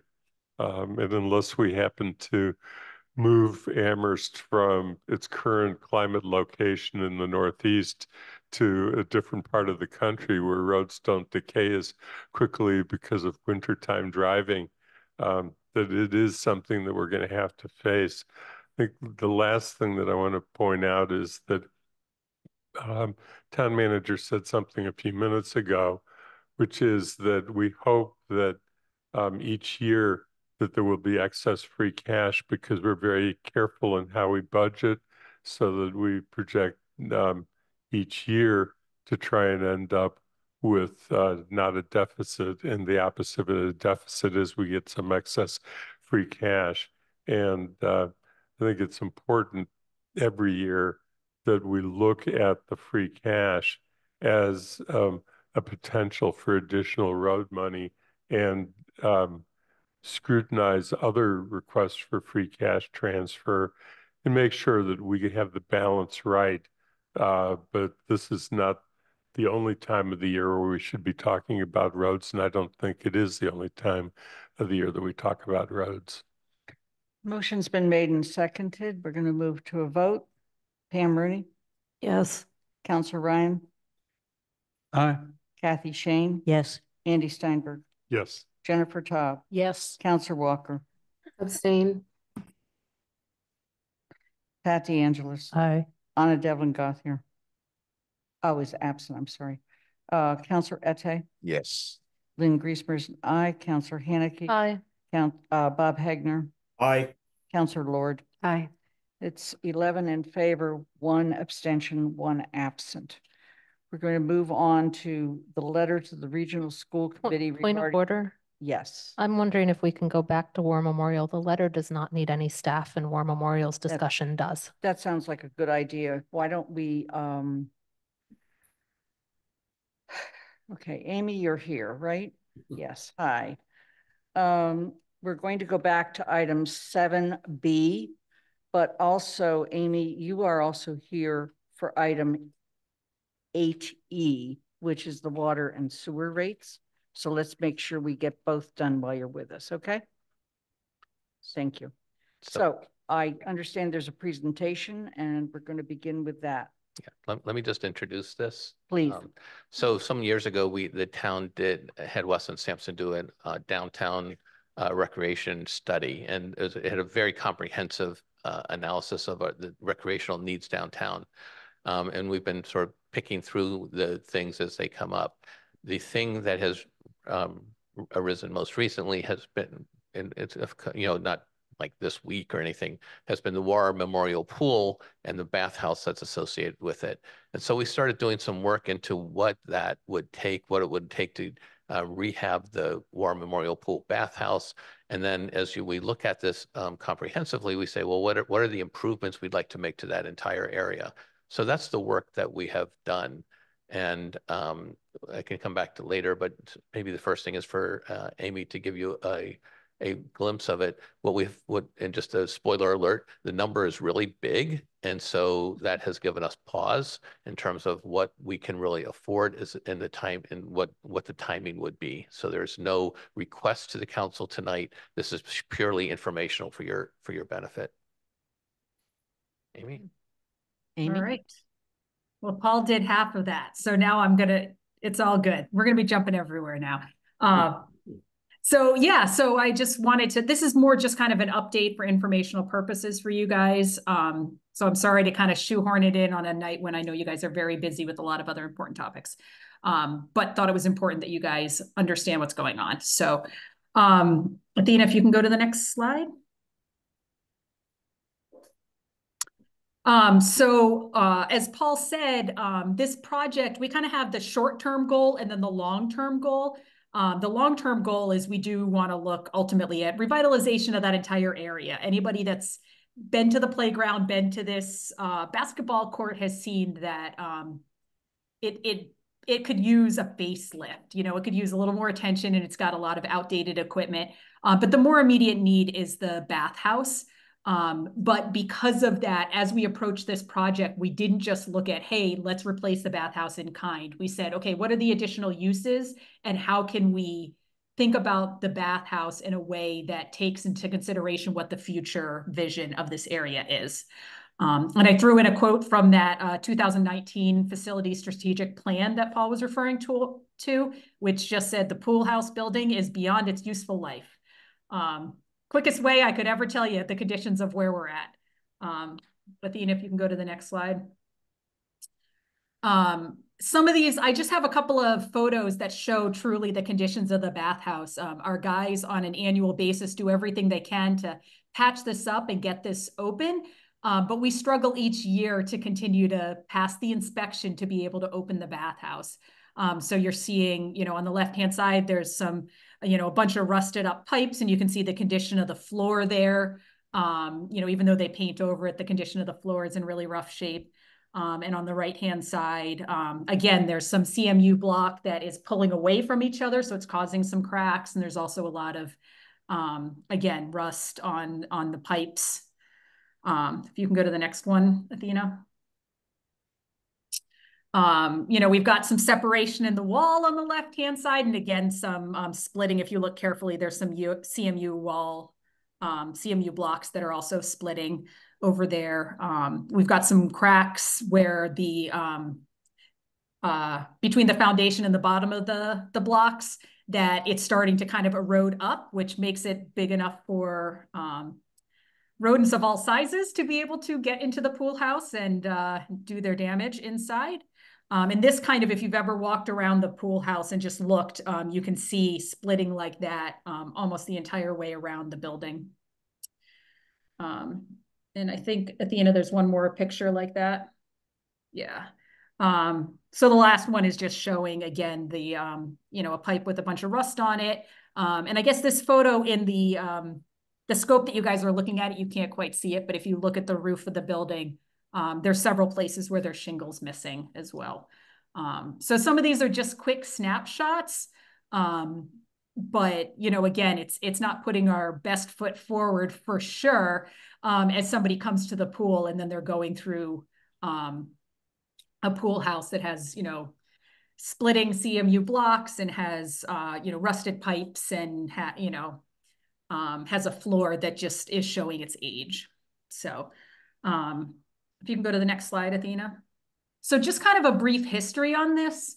The War Memorial Pool and Bathhouse was constructed in 1953. So at this point, we're looking at, you know, what is that, a 70-year-old building? You know, it's had a good, long, hardy life. And then as far as we can tell in terms of upgrades to this facility, we know that there was a filter system replacement at some point. We're not sure, but we know in 2012, we had CPA funding approved some improvements, or they funded some improvements. And that included a new filtration system and a PVC liner. And there also was a pool deck replacement, including a lot of accessibility improvements, but it didn't really touch the building. And so the building is really kind of 70 years old, and other than the paint jobs and spot improvements here and there, it's essentially a 70-year-old structure. Paul talked about the 2019 facility strategic plan, which recommended reconfiguration and enhancements to the community field area in general, which includes the War Memorial area. What you're seeing on the left-hand side of this slide is we call it the 10,000-foot view of this area. So kind of what they envisioned, which included, you know, the pool and a pool house, a splash pad, playground areas, and a bunch of other ways to just really kind of revitalize that area and bring more people to that area. And so 2024 CPA funds were allocated for us to start this preliminary design, which includes that schematic design of the entire area so that it could inform what we want for the bathhouse design. So that's kind of our brief history. Athena, if you can go to the next slide. So this is what our consultants have come up with thus far in terms of the schematic design of the area as they're moving forward with design on the bathhouse. And so what they're looking at is a new bathhouse, which is relocated to the east side of the pool. And one of the things that we're looking at with this is trying to, right now the bathhouse serves just the pool needs. So it's open for 2 months a year. So it means it's, you know, this is an expensive project, as Paul says, but it's a project that if we were simply to replace the bathhouse in kind, you're looking at a facility that is used for 2 months out of the year. So we're looking at ways to make it a little more worth the value of what we're getting. So we are looking at one bathhouse that's an 8-month operation. So it can be used for the pool operations during those 2 months. And then when the pool is closed, it can be used as restroom facilities. Basically, it's not going to be a heated space. So basically the entire season that we're not freezing outside. And so that would mean for users of the track, this would be the nearest public restroom facility. If at some point we get this whole playground area, it would be for that as well as, the people that are up on, like, say, the softball field. This would be the nearest restroom facility for them to use. And one of the things that we are looking at is having a community room on the bathhouse. And again, that there's a lot of pluses to that of, being able to have a space that you could have camps, you could have meetings. It could, potentially generate a little bit of revenue with, renting it for, say, parties and stuff like that. The cost of that it's pretty incremental when you look at the whole thing. But again, we understand that that's an item we may have to compromise on. The preliminary design also is fully ADA accessible. So it's looking at bringing the entire site up to the current ADA accessible guidelines. There's the splash pad area as a future build out, and also the upgraded area for play and picnic. That's kind of in the phase 2, if you will, of the area. And the consultants have been pretty innovative as they've been designing stuff. So they've been looking at ways to integrate that slope. There's a berm there that basically separates the softball field above to that war memorial area. So they're looking at ways to incorporate the slope, whether it's an embankment slide or other play elements on the slope, or using it for like a small amphitheater area. So and then they also were looking at uses of the stormwater, which this site needs a lot of kind of stormwater control. And so they were looking at ways of kind of incorporating that into some of the play elements. So we think generally the consultant has been pretty creative in finding these little ways to really be innovative. If you can go to the next slide. This just kind of shows quickly the phasing, because everyone that looks at that design, they get really drawn in by the playground and all the fun elements. And I do want to be clear that the more immediate need is the bathhouse. And so, just replacing the bathhouse and doing the site improvements that are needed around the bathhouse area, that's the phase 1. That's a little more immediate. And the phase 2, so the more fun, the more fun elements at this point are the future vision that we need to keep in mind, but aren't necessarily what's driving this forward. And I do want to be clear as I'm saying this, that you can't open a pool without a facility for a bather or for swimmers to change and to shower ahead of time, and so having a bathhouse here is what's allowing us to continue to operate War Memorial Pool. And so that's part of the driving force here is if this pool house falls in disrepair and we can't open it 1 year, then it means this entire pool facility is offline until we can find a solution. Next slide. So as Paul said, it's a big number. Right now for the phase 1, the final design and construction of it, they're estimating, right now they're estimating it's on the order of $4 million. We got CPA funding, hopefully if you guys voted it, for FY25 for $750,000. And the intent of that was to have matching portions of town matching funds for if we were looking at grants. Based on the timing of where we're at, we are looking at 2025 as the earliest option to apply for grant funding. And there's $500,000 to $1 million in potential grant funding based on what program we go after and if we're successful. And then, I do want to put it out there that we're likely going to be coming back to CPA this year for another funding request. You know, at some point, we're going to have to figure out how we can bridge the gap between what we have now, even with some grant funding, and what the cost will be. So I think that's it. I think my last slide just says questions.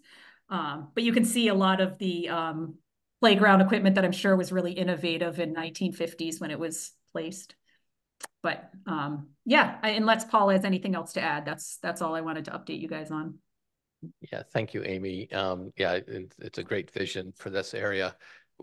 Given the numbers that we've looked at, we're not prepared to move forward on the park grant, which would be the major grant for this year. We just need to do more sort of financial planning for this project and how it fits into our overall plan. The number was much higher than we had anticipated. So we're going to continue to look into how, you know, I think we've got the basis for a good plan. We have a phased process, which is really good. But the financing has to be worked on more in more detail. There's also a conversation whether the town really wants to have 2 outdoor swimming pools. That's something that's important for the conversation for us to have, because if we are, then we have to make this investment. Mill River is a much higher, I don't want to get into that discussion now, except to say, why is this pool important? This is where all of our camps that we use during the summer, that we have during the summer, that's where all the kids go swimming from the camps. They could use Mill River, but it requires transportation up and back. So that's the good thing about this pool. There's some members of the community that also use it. So, but I think this leads to a larger discussion about our investment in recreational facilities, especially such a large investment as this. Councillor Hanneke. So thank you, Amy, and thank you, Lynn, for putting this on the agenda. A couple of comments. I think we need to put, just like we did for the Fort River school replacement and Wildwood school replacement, where we said to the architects and designers, no more than 100 million. And they came in under that. And it's, I think that's a big number, right? But they came in under that. And as we saw with Jabesh Brook down in Belchertown, when you don't think about costs, you lose completely. We can do this for 100 million. But I think 4 million is too much. We need to be looking lower. And we need to tell them I think we have to come in with another number and tell them, find a way to come on under something, another number. I was going to bring up, do we even need another pool? If we have a pool, do we need a splash pad there? And I know phase 1 doesn't include the other parts, but I am concerned that the newest drawings get rid of all of the teen and adult use in favor of more children use. The kids have a park 2 blocks away to play in. The teens have nothing. The adults don't have something. There's plenty of outdoor rec stuff for adults and for teens, and we need a space for it. And this is what I was hoping this space would be. And now in the 10,000-foot view, it's completely gone again. That really concerns me, because the teens, given that this is right by the high school, the teens need it. The adults could use it that way too. You know, if you put in one of those exercise things and all, and I know there was an exercise circuit way over by DPW. We're still waiting. We're in summer and we're still waiting on your thoughts on DPW. That could be another decade or more. We need teen space now. As to the bathhouse,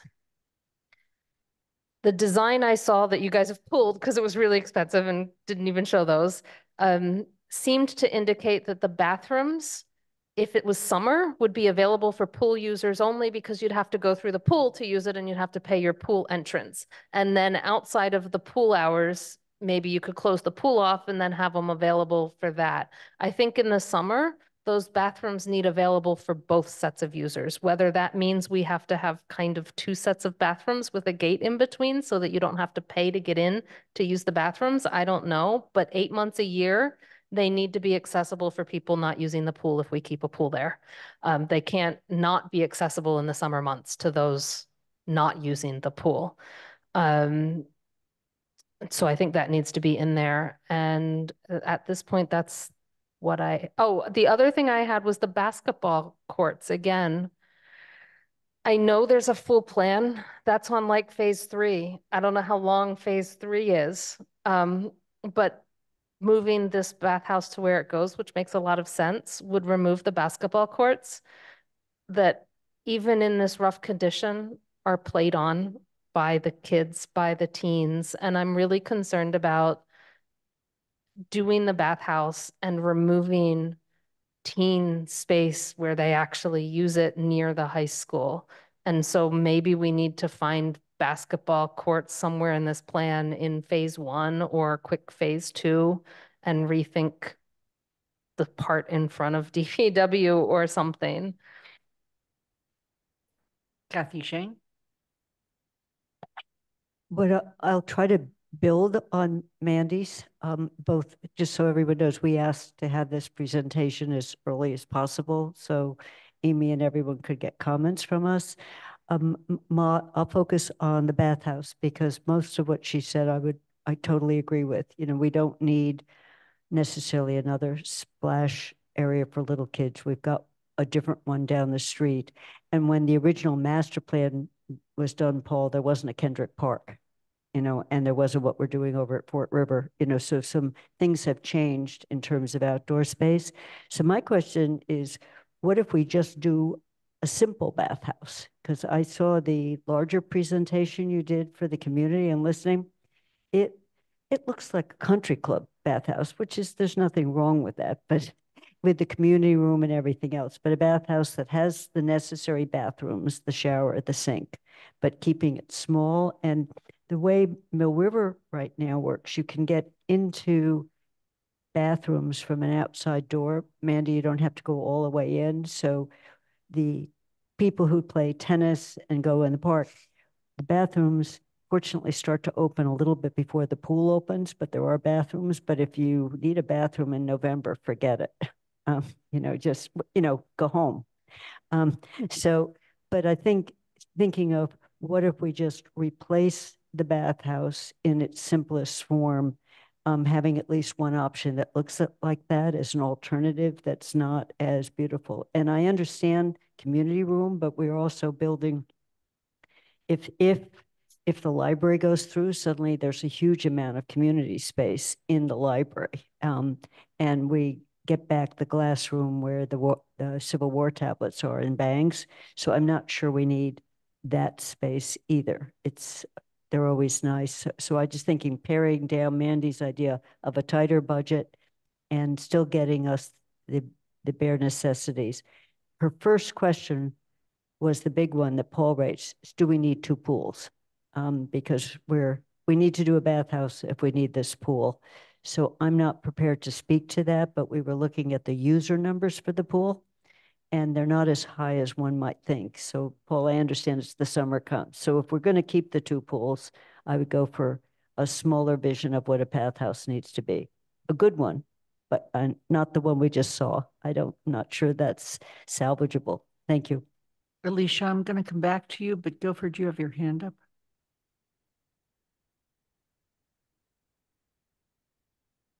Yes, I just want to clarify a couple of things. There is access to the bathrooms from the outside, just like at Mill River. So that is there. You do have the most pared down facility we could design. We can take out the meeting room, and that saves a very small amount of money. The bathrooms are actually, when the pool is closed, you can also use the locker room. So if you have a sporting event and somebody up on the field needs a place to change, you have the outside locker room access. We made it as simple as possibly can be. It's kind of phased, or it's kind of based on the facility they just built in Buckland. If you want to go look at the Buckland facility, they built that one. They designed that one, and that one was built.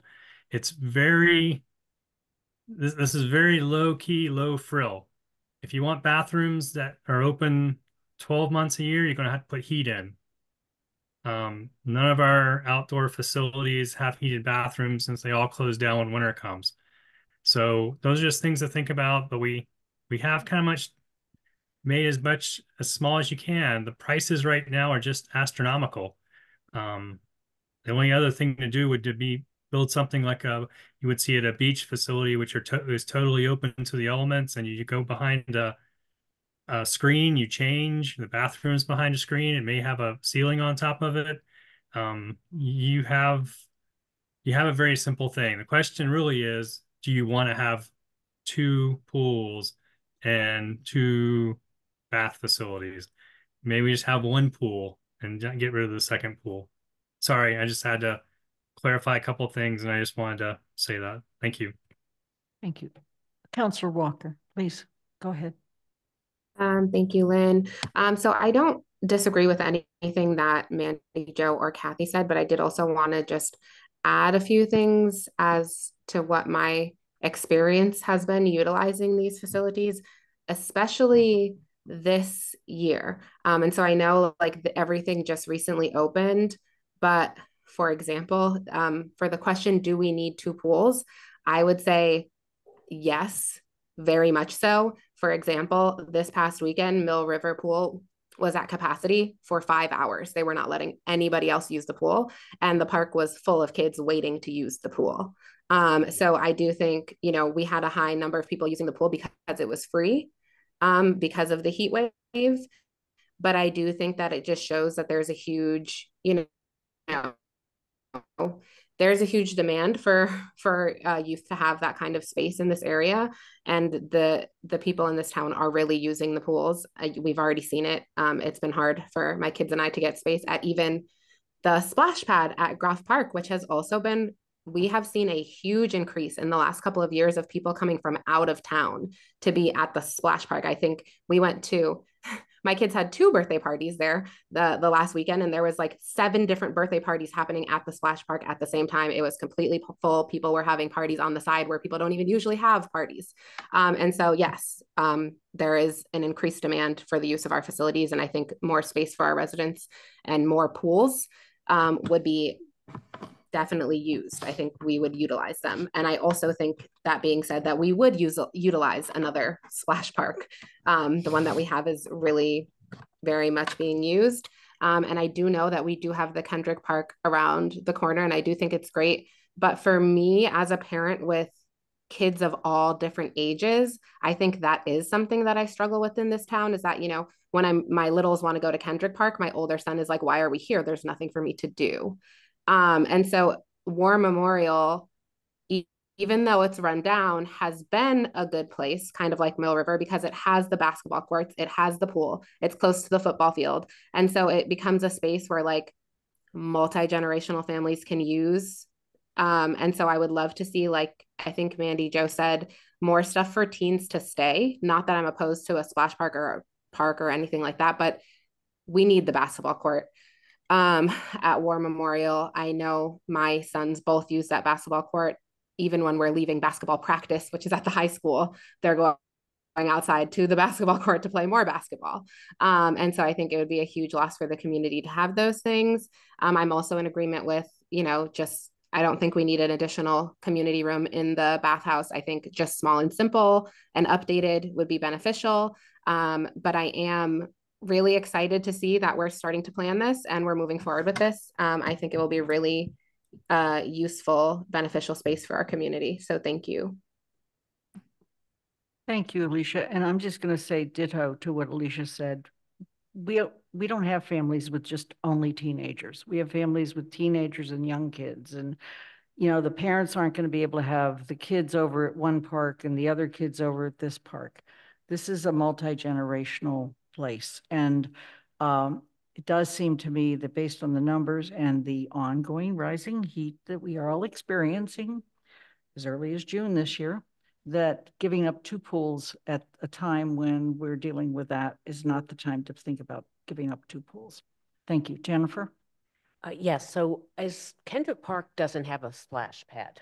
No. Right, so it would be nice. I would also say Kendrick Park has brought a lot of people downtown, and to the extent to which the War Memorial is near, the pool is near downtown, I think that if that is a greater magnet to bring people to the center of town and solicit, you know, patronize businesses downtown, I think would be a great investment for that reason, in addition to everything Lynn and Kathy and Mandy just said. Thank you. Amy and David, you both have your hands up. Amy? Yeah, and I more just wanted to add, especially you guys expressed wanting to have space for teen use and, you know, not just young kid playground. And I do want to be clear, we didn't get into kind of what the 10,000-foot look or the conceptual design was, but it does include teen space. And that was a big conversation, especially with the proximity to the high school. So I do want to reassure you guys that that is still part of the conversation and something that everyone involved has recognized is important for this facility, not just catering to the kids. David? Yeah, thanks, Lynn. Yeah, just to build on what Amy said, this is still a high elevation look at the space around the pool. Amy's focus was on the pool house itself. We certainly want to keep our options open for other opportunities for instance, sport court. I think some of you have heard about sport courts, which are these basically kind of plug and play exercise areas where you can stretch, you can lift, you can do yoga, things like that. Angela Mills in the town manager's office and I have been working on that for a little while. But I also want to point out that we can't do everything, say, for teens or a certain age group in that small space. This is community field and the high school and a regional high school. So hopefully we're going to have a brand new track and field and walking paths around it. Someday we'll have a new softball field, in time, but there are lots of things to do there. We just can't do everything in that small space. The other thing I think we need to do, and Amy has done some of this outreach and we'll have some more time now that we're say going for a park grant in 25, is we need to hear more from the community. It's not clear to us when people say there should be more things for teens to do. It's not exactly clear what that is. I'll give you an example. I'm being asked by parents to look at something for young people of all ages, and that is a pump track for young people who want to get into mountain biking. So it's a wonderful thing. They have them in many communities throughout the region. But anyway, a pump track probably isn't compatible there, but we need to know from the community. We've gotten very little input from the schools. What is it? What are the needs of young people? And I'll leave that undefined for this kind of outdoor space. What would serve a broader range of young people in that space? So I'm just putting it out there. We'd like to know. And of course, Amy and the design team is open to that kind of input. So we'll have a little more time to get that input over the next year and a half. Alicia? Thank you, Dave. I think that's a really important point. And I have some thoughts, but I'm not a teenager. And so I think that this is a really good opportunity for community engagement with youth and just directly asking middle school and high school students what they would want to see there. And I'm hoping maybe a partnership with the schools to get that information would be helpful, because I would love to be able to see the town putting things there that are specifically asked for by the youth. And not that parents don't also know, but I think youth know what they need a little bit, they know what they want to see there. And I would love to hear it from them directly, opposed to myself or other. Jennifer? I totally agree with what Councilor Walker just said, but I did want to clarify. I recall that Pam and I put a link in one of our newsletters that there is a questionnaire or survey out now from the Recreation Department. I can't recall exactly what it was. Open space. Yeah, I don't know if that was trying to get to what people want in recreation opportunities. We're working on an update to the open space and recreation plan. It's not specific to this area or what young people want in our community, but I agree with Councilor Walker that we need to hear from young people and not what we as adults do. We want a skate park. We spent a lot of time and many years talking about, do we want a skate park in this town? Ultimately, for funding reasons and other reasons, I think we moved away from that. And now I think young people would say, don't build a skate park because we'll just go to UMass and use all that concrete and skate up there. But we need to hear from young people. What do they want? And then we can design something that they would like in that space and in the adjacent spaces. Paul Bachman, please. Yeah, so just to sum up, thank you for the comments. They're valuable comments. When we did a listening session, it was on the night of a council meeting, so we recognized that that was poorly timed. And, you know, and we heard from a limited number of the public, we do need to reach out. I appreciate Councilor Walker's comment about reaching out to the youth directly. This is raising up on the radar because we're anticipating that building to be, you know, every year we cross our fingers and hope that it passes inspection that we can use and open the pool. So that's the urgency of this. We are not going for the park grant this year because we don't think that we're prepared to have a super strong presentation as well. So we can put that off for a year, but this will give us a year to do additional outreach and planning. So thank you for your comments. Is there any other comments or questions on this particular item? We're going to take a break, but not yet, because I want to get to water and sewer rates, which is actually item 8E. And it's because Amy and Guilford are here, and then we're done with having to have them here. So it's 8D. I said E. But it's D. D. It's D. Oh, yes, you are right. So I'm sorry if something screwed up on my thing. 8D, water and sewer rates. Guilford or Amy, do you want to? Amy, I think you're presenting on this, right? Lynn, the only reason this is on the agenda again tonight is because in order to vote the water and sewer rates, the council needs to amend the water and sewer regulations. So we're doing a first read of the change to the water and sewer regulations, and we're asking the council to merely amend the regulations to increase the water and sewer rates. So this is a first reading of those regulation changes. We already had the water and sewer rates recommended by Finance Committee and presented to the council previously. So you've had a memo. Yep. And the draft changes to the regulations are in your packet. Thank you. And does the Finance Committee have any comment on this? No, we did approve. We were one concern we had was that water consumption has gone down along with revenues. And we asked the superintendent about the status of looking into different metering, different pricing for meters so that we would, you know, you'd have a sort of a fixed price irrespective of how much you actually use, and then a variable price based on what you use. And the response was that now that the department has basically owns the water meters, they can replace them at their convenience and when they need it. And both UMass and Amherst College maybe were under metered. We're using more than what they were being charged for. So that's kind of where that went to. And then we also asked whether the increases in water and sewer rates were sufficient to cover replacement of the aging infrastructure. And the answer that we got was that it appears that the water system is fine.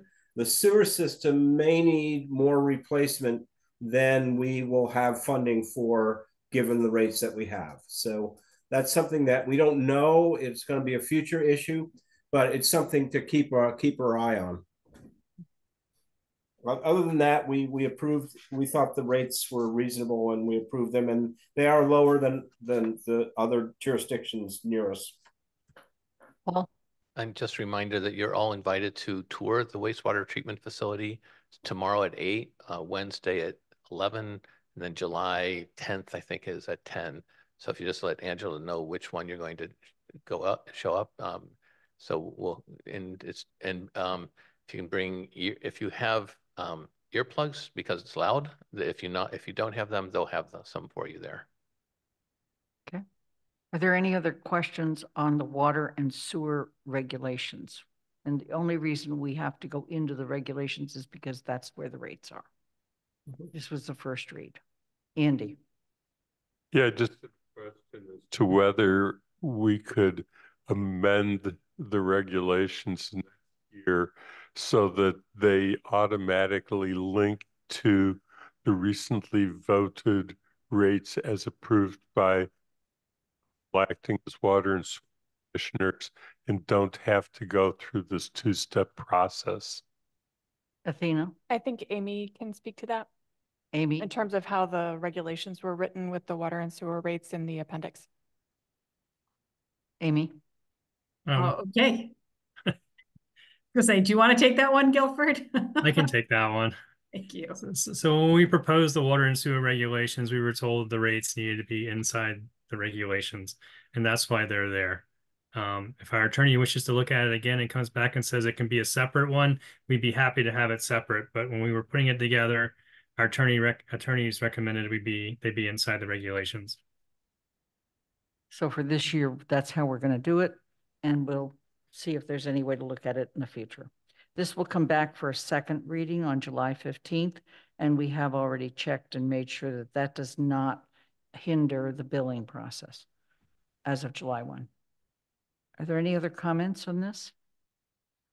A point of order, Lynn, you said the billing process on July 1, but the new rates will be effective after the council votes on the 15th. So the new rates will go into effect on the 16th and bills will be sent out as of that date. They won't be retroactive.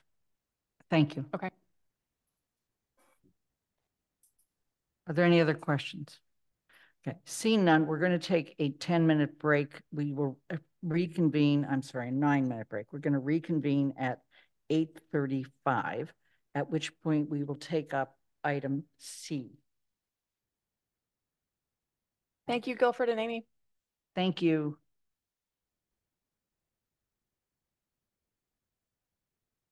Please turn off your video and your mic.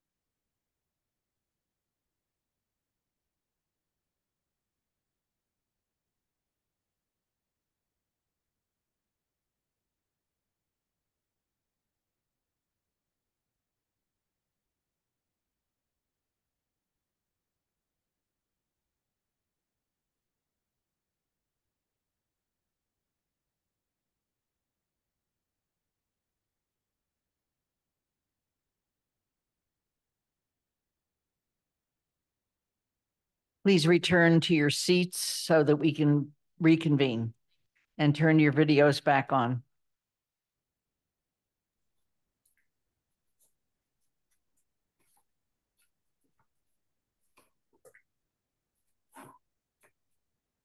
We're going to reconvene in 1 minute.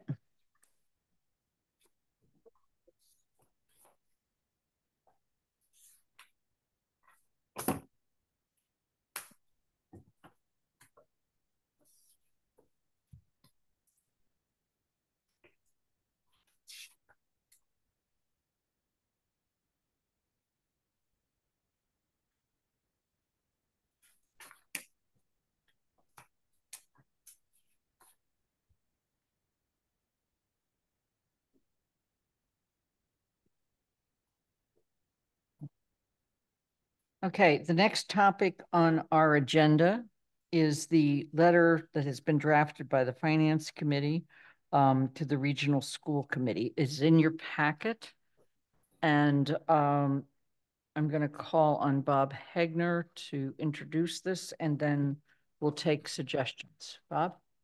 So following up on our conversation earlier, we drafted this letter in order to explain our position to the Regional School Committee about how we're concerned about not going to 6%, but staying within a increase that's sustainable over time.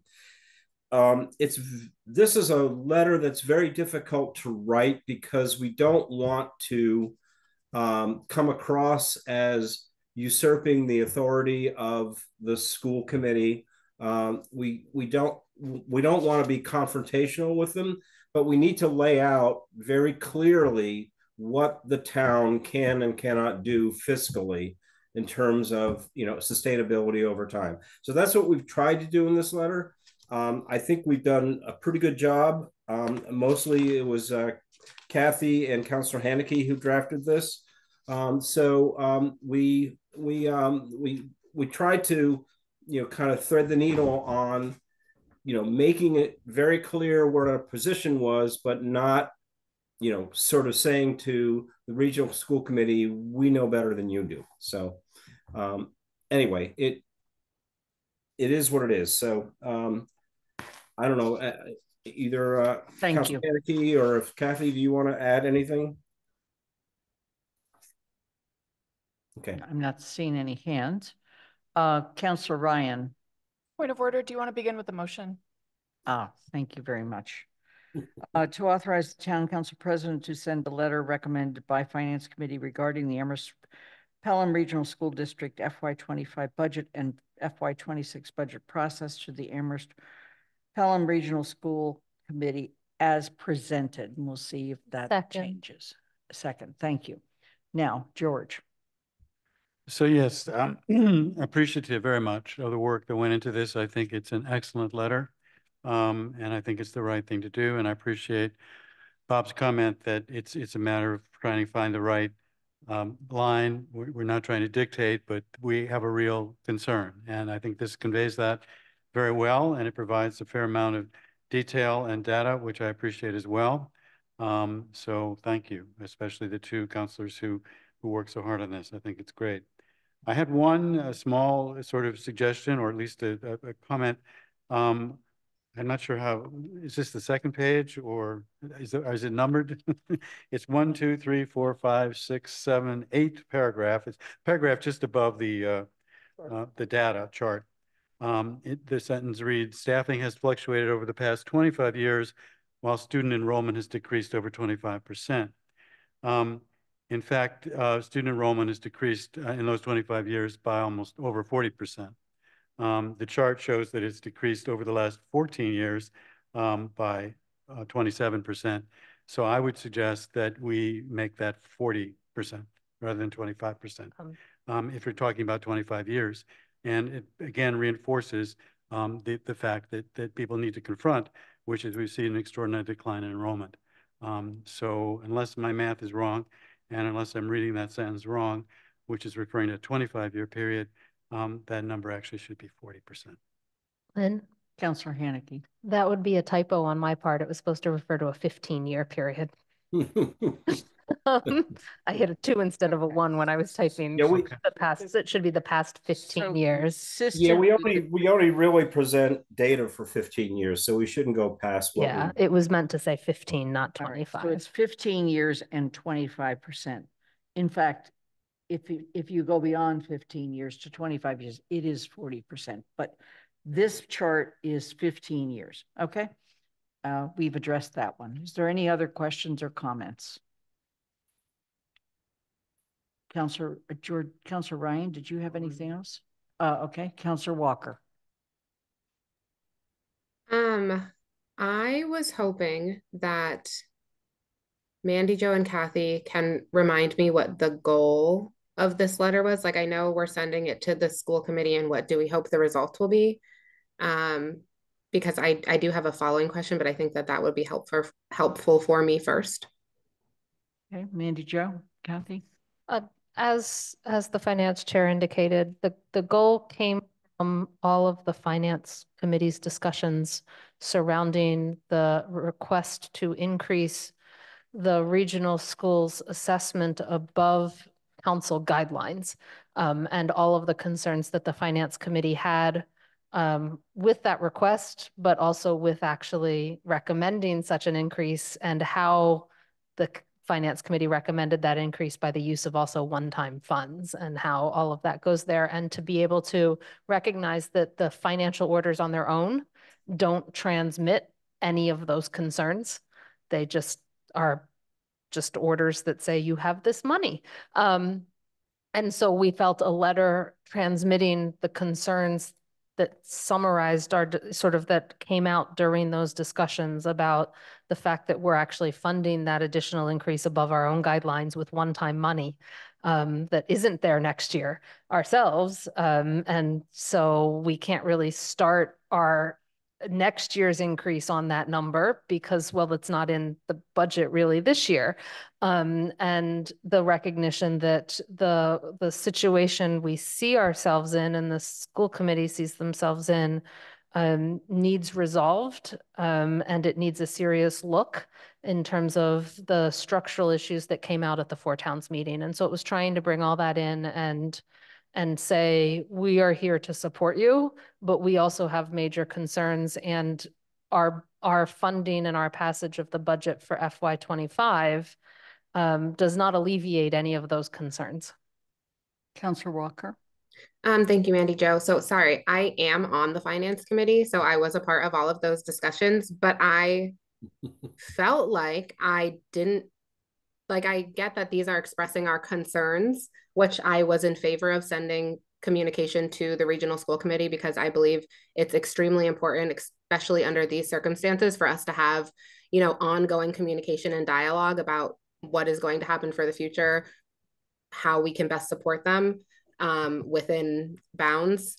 But I'm not sure that I got the message I thought I was going to get when I read this.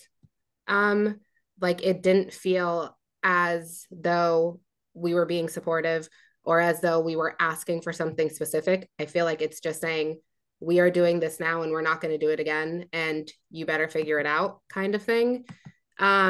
Partially, this exact section that I think George was just referencing in regards to expenditures on special education and how that relates to student enrollment. I wasn't even sure why that was necessary be included.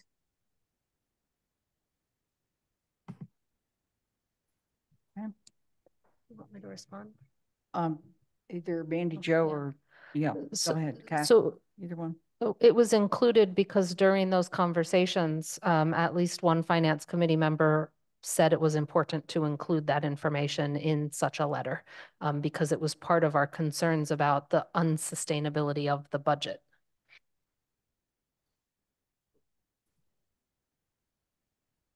Okay.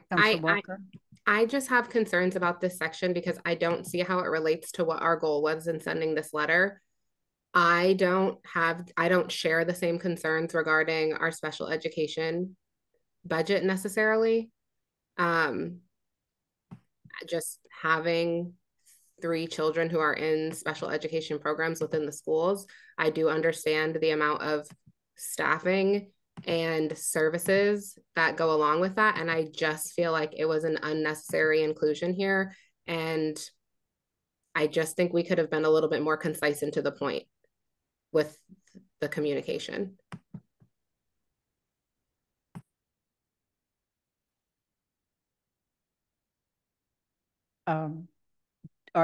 Do you want to make a motion?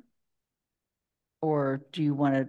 Well, I'm hoping to get, because, you know, I know Mandy Jo just said that that came from one counselor's concern. And so I'm trying to gauge, like, are other counselors also very concerned about this and want to include it? Because this is not exactly where my concern was going or coming from in terms of the position we're in with the budget. I think my concern was a little bit more structural in terms of the fact that we're even in this position in the first place, that there should have been some type of system or mechanism in place for us to prevent this from happening. And so what are we doing moving forward? What plan do we have?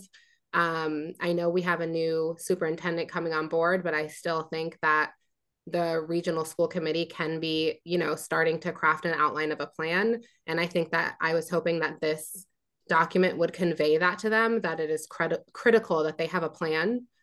And I just think that this is not what this says. Counselor Hanneke? I was not the counselor on the finance committee that initially requested this be in there, but I am in total support of it because I do actually think, and I will say it out loud, that the increase in SPED staffing, while this number of students enrolled with disabilities has remained essentially unchanged, is part of the structural problem that needs discussed.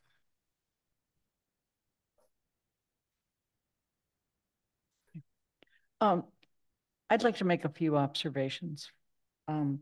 First of all, I'm delighted with the last paragraph.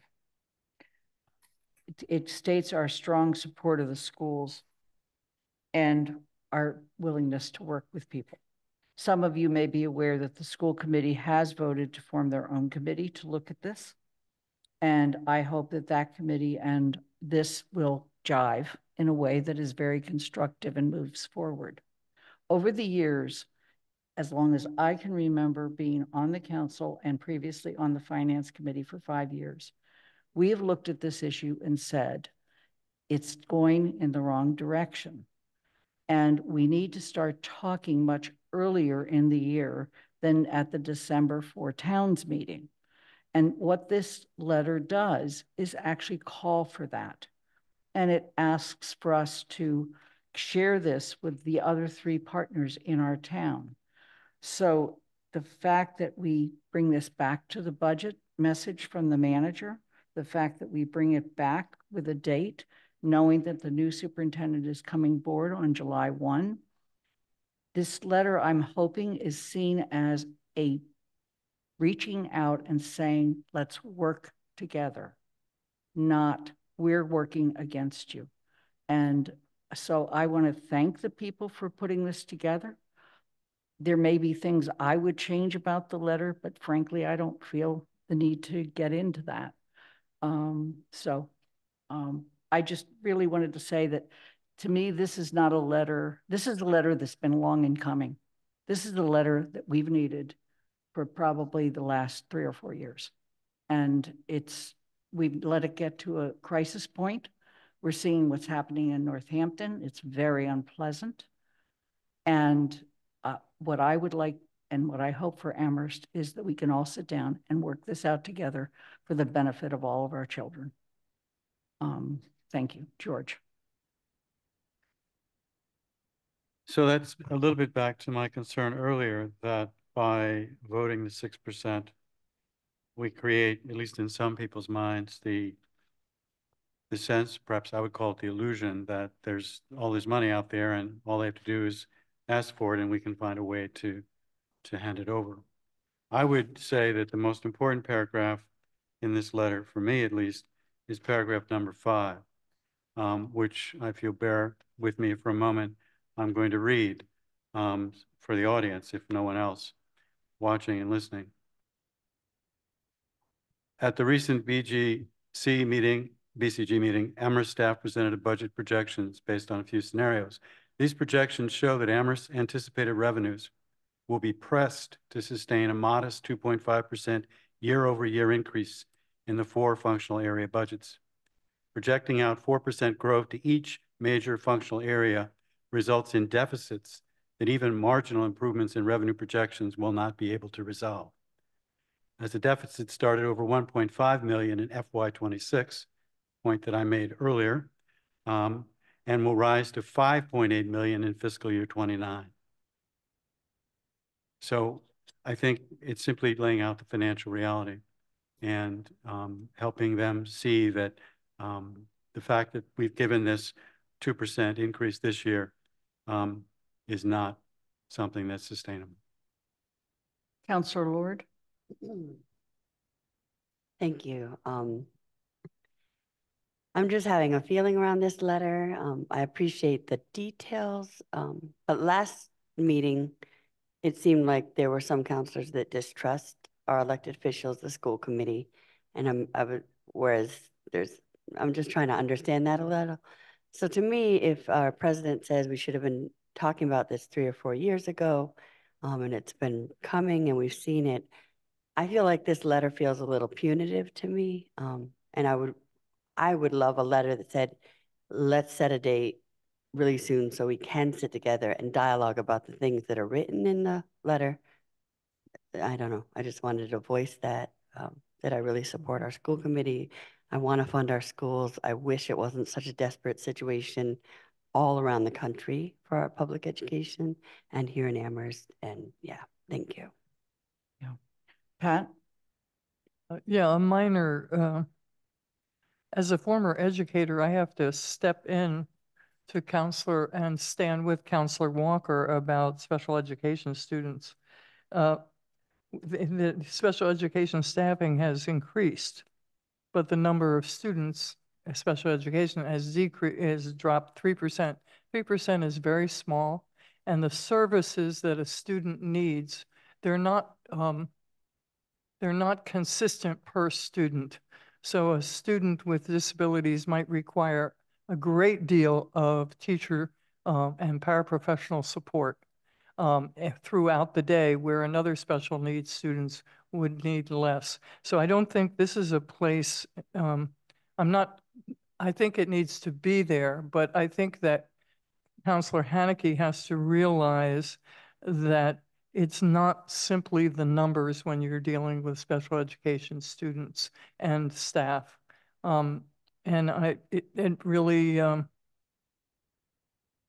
It's really important to understand that and to really open yourself to more than just the numbers in this particular situation. And I support this letter, so I'm not opposing it going out, but I am concerned when I hear that kind of response based only on number, and I'm repeating myself. Thank you. Councillor Walker. Thank you. So I think I really like the way that Counselor Lord stated some of her concerns. And I think that I would also like to, more formally use this as an opportunity to be in continued conversation with the regional school committee. And I think, like Counselor Lord said, setting a time to talk with them where there can be like an open-ended back and forth dialogue where these questions can be answered. I also would personally prefer the discussion about special education happen at that time. I do think it's like an important conversation to have. I just don't see why this is why this is one of the main points in this communication. And so I would prefer to take that entire section out. I think the other sections get to the point just fine. And I think we should, again, open this up for continued dialogue, and that maybe we can have a meeting together and that can be one of the talking points on the agenda to go over whatever concerns we have in that section and to get some live responses. But I would prefer to move forward in that way. Bob Hagner. Councillor Lord and Councillor Walker, if you look at the second to last paragraph, we ask that we first step would be for the regional school committee to engage in discussions among all 4 towns to understand our ability to support education in our municipalities and in the region. Does that get to what you want, or is that not getting to what you want in terms of a discussion? I mean, I'm happy to reword this sentence in a way to make it more inviting, if that's what you are asking.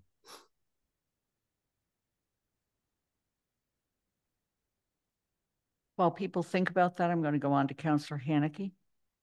I was going to point out the same thing Councillor Hegner just did about we're actually asking the district to convene a discussion by August 1 on these structural issues, which I think I've been hearing Councillor Walker and Lord say it should ask for. And so it's in there, unless it's not in there the way they want it to be. Thank you, Councillor DeAngelis, on the SPED issues. I understand that each student is different. I think our town has had a hesitancy to even bring up the issue of the cost of special education in our town, which is why I believe it's important to be in here.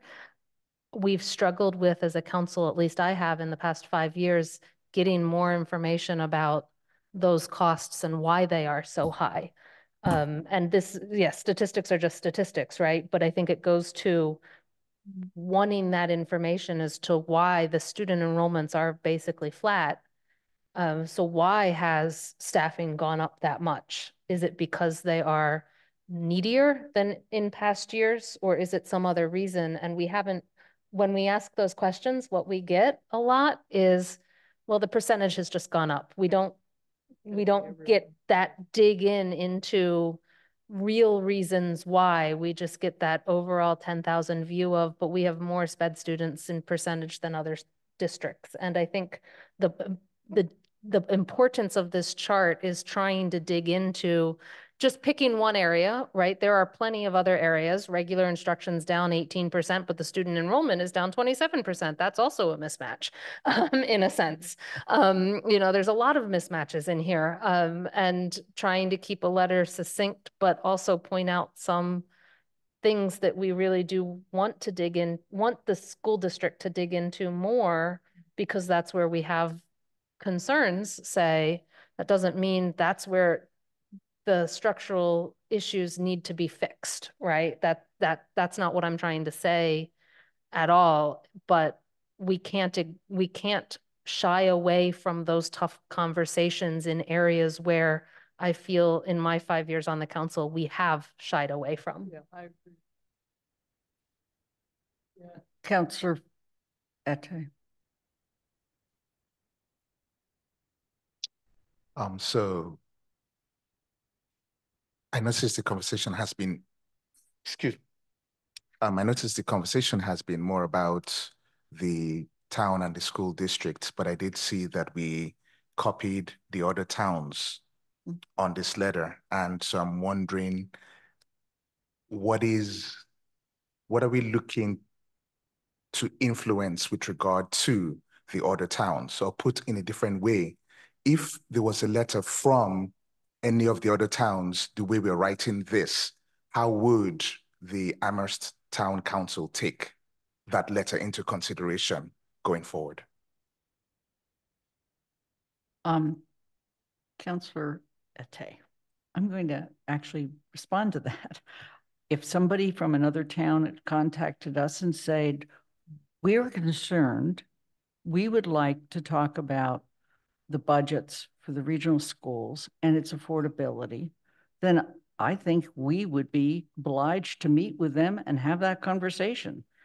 And that's what I'm hoping this is seen as an invitation for everybody to talk. I wouldn't be offended at all if a town sent us something that said, we'd like to talk. I think that we have put off that talk too long. I do want to go back to one item, and that is that I distinctly remember former Superintendent Mike Morris explaining to us a significant change that was made in special education in Amherst a couple of years ago. And it was an attempt to have more students with greater needs served within the district versus paying tuition out. And while I don't know if that explains this or not, I just want to say that as a finance committee member, I did hear that very loud and clear when we were in the process, both of the budget and that later on when we were dealing with the design for the new elementary school. Councilor Ryan. So one of the peculiarities of our system is that one elected body basically is keepers of the purse, and another elected body is responsible for education. And so it easily can become a scenario in which we get to play the bad guy, and it's easy to point the finger at us and call us anti-education or anti-teacher, whatever, because we have to deal with a balanced budget and we have to look at the economic and fiscal realities. Imagine a system in which the school committee presented their budget directly to the voters, and the voters then voted on it. They could then make their case, and the voters would decide. We don't have that system. I think this is something maybe like what New York has, but Andy knows better than I. But anyway, we don't have that system. What we have is a system in which we say, here are the economic realities, here are the economic limits. You must work within these constraints. We don't just make them up arbitrarily. They're based on an enormous amount of work and care. I think the greatest disservice we can do to our students and to our teachers and to our paraprofessionals is not to be honest with them about the economic realities. And that's what we're trying to do. And we are certainly inviting a dialogue, and I hope that they will take that opportunity and enter into that dialogue. But here we're just trying to lay out some of the economic realities, which I think is actually our responsibility. And that doesn't make us anti-educator, doesn't make us anti-student, doesn't make us anti-teacher. Andy Steinberg.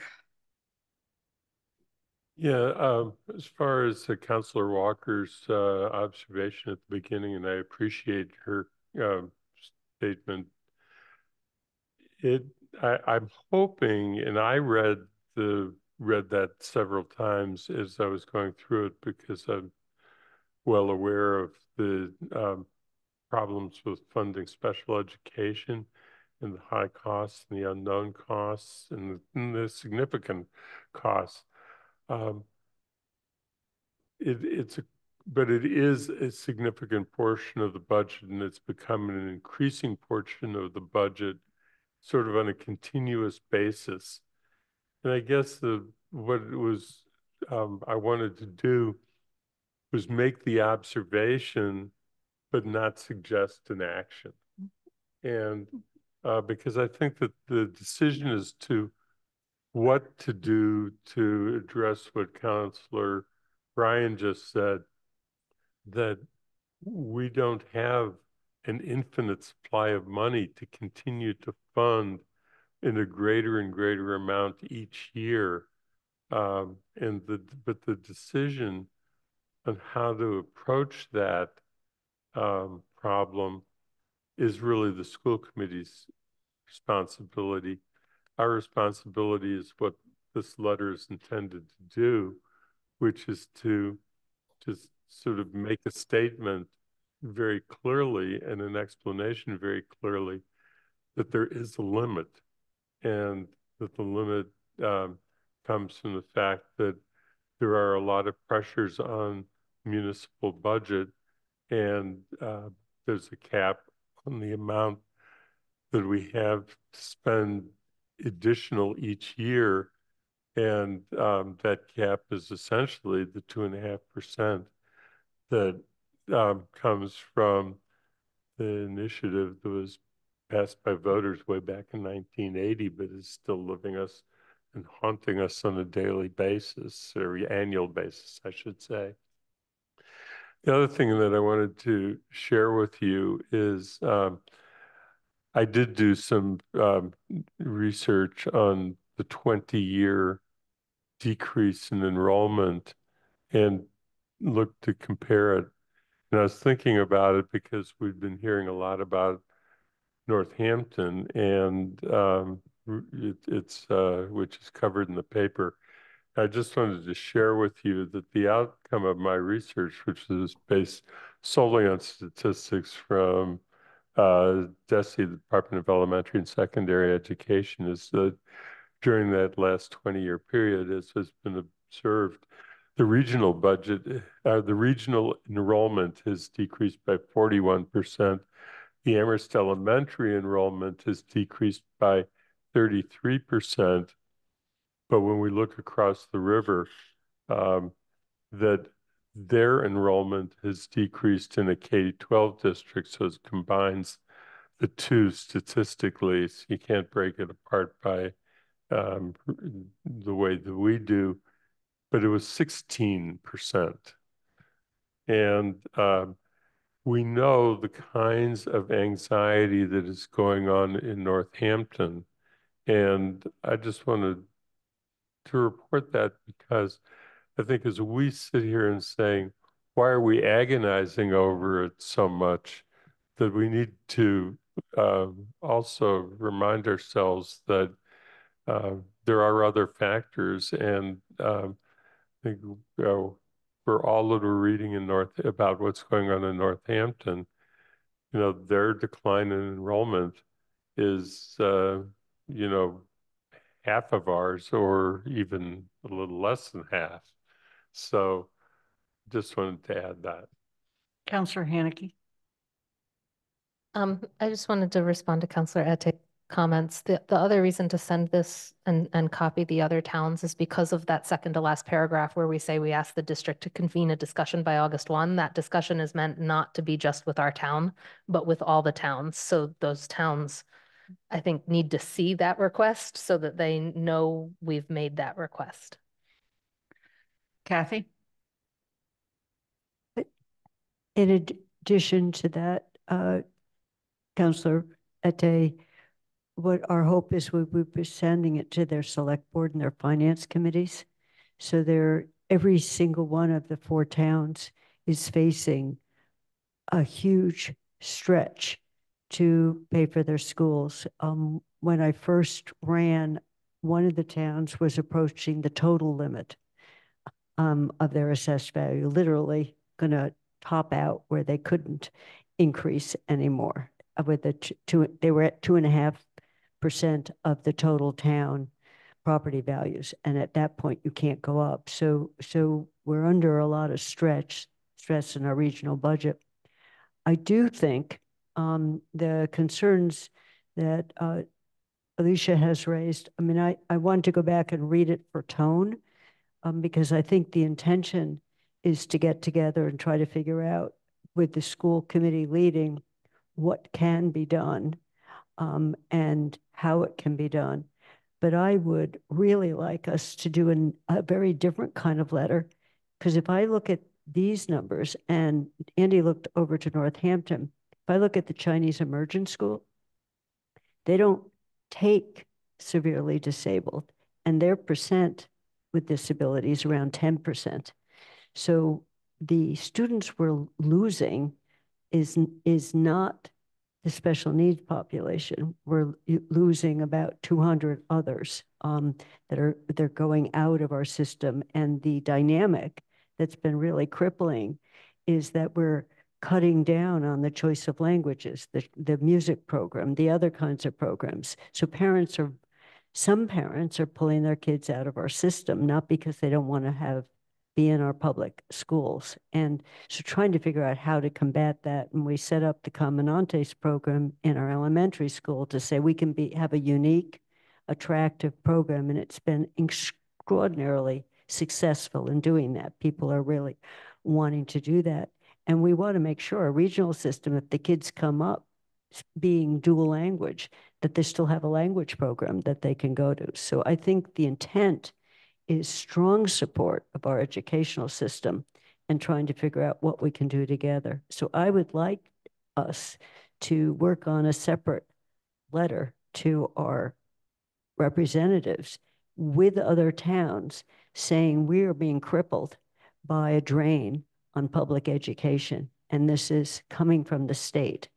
And it's what I've heard is some of the Boston schools are experiencing the same thing. It's not just our area around charter. So I wanted to gather a few of them because I think we desperately need that as a fix, because the dynamic is a really crippling one. And this is happening to South Hadley. I was looking at where the drain is coming from South Hadley and from different towns around our area. So we happen to have one particular charter school that's like a private school.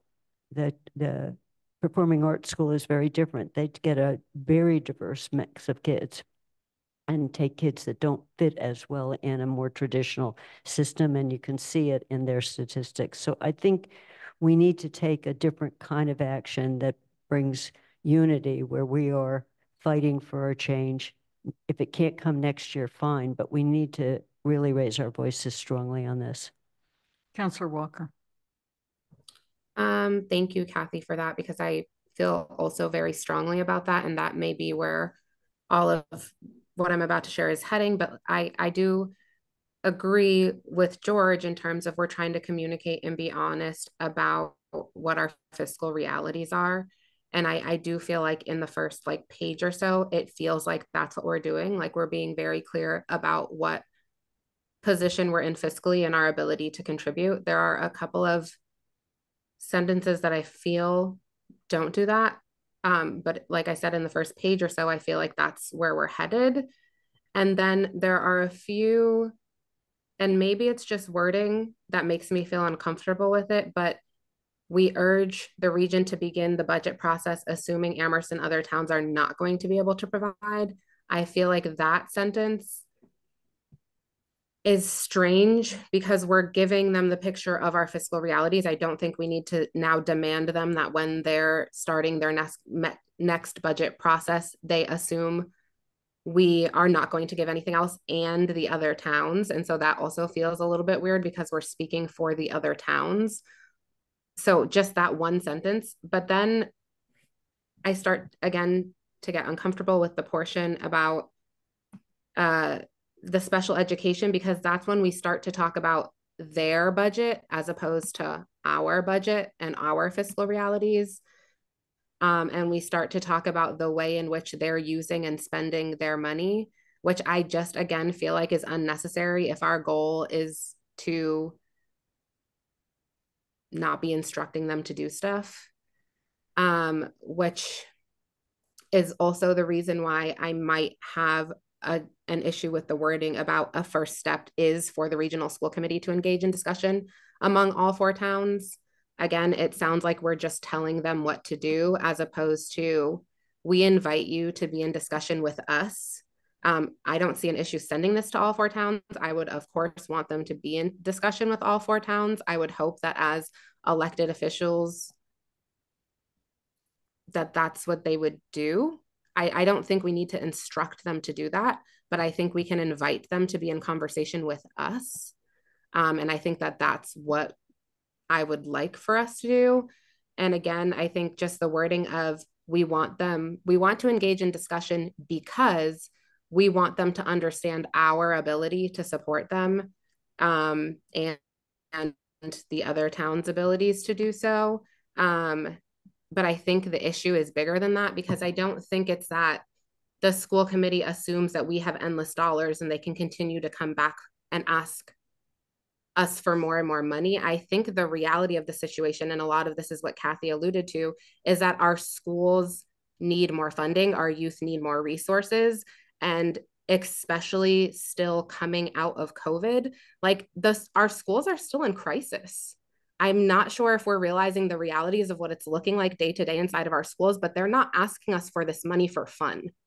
This is a real issue, and it's affecting the youth in our town. We need the support positions. We need the programming. Our kids need these things. And maybe the reality is that the town doesn't have the money, and that's maybe the reality we're in, but we need to be strategically thinking about how we can support the youth in our town who genuinely need these things, regardless of whether or not we have the money.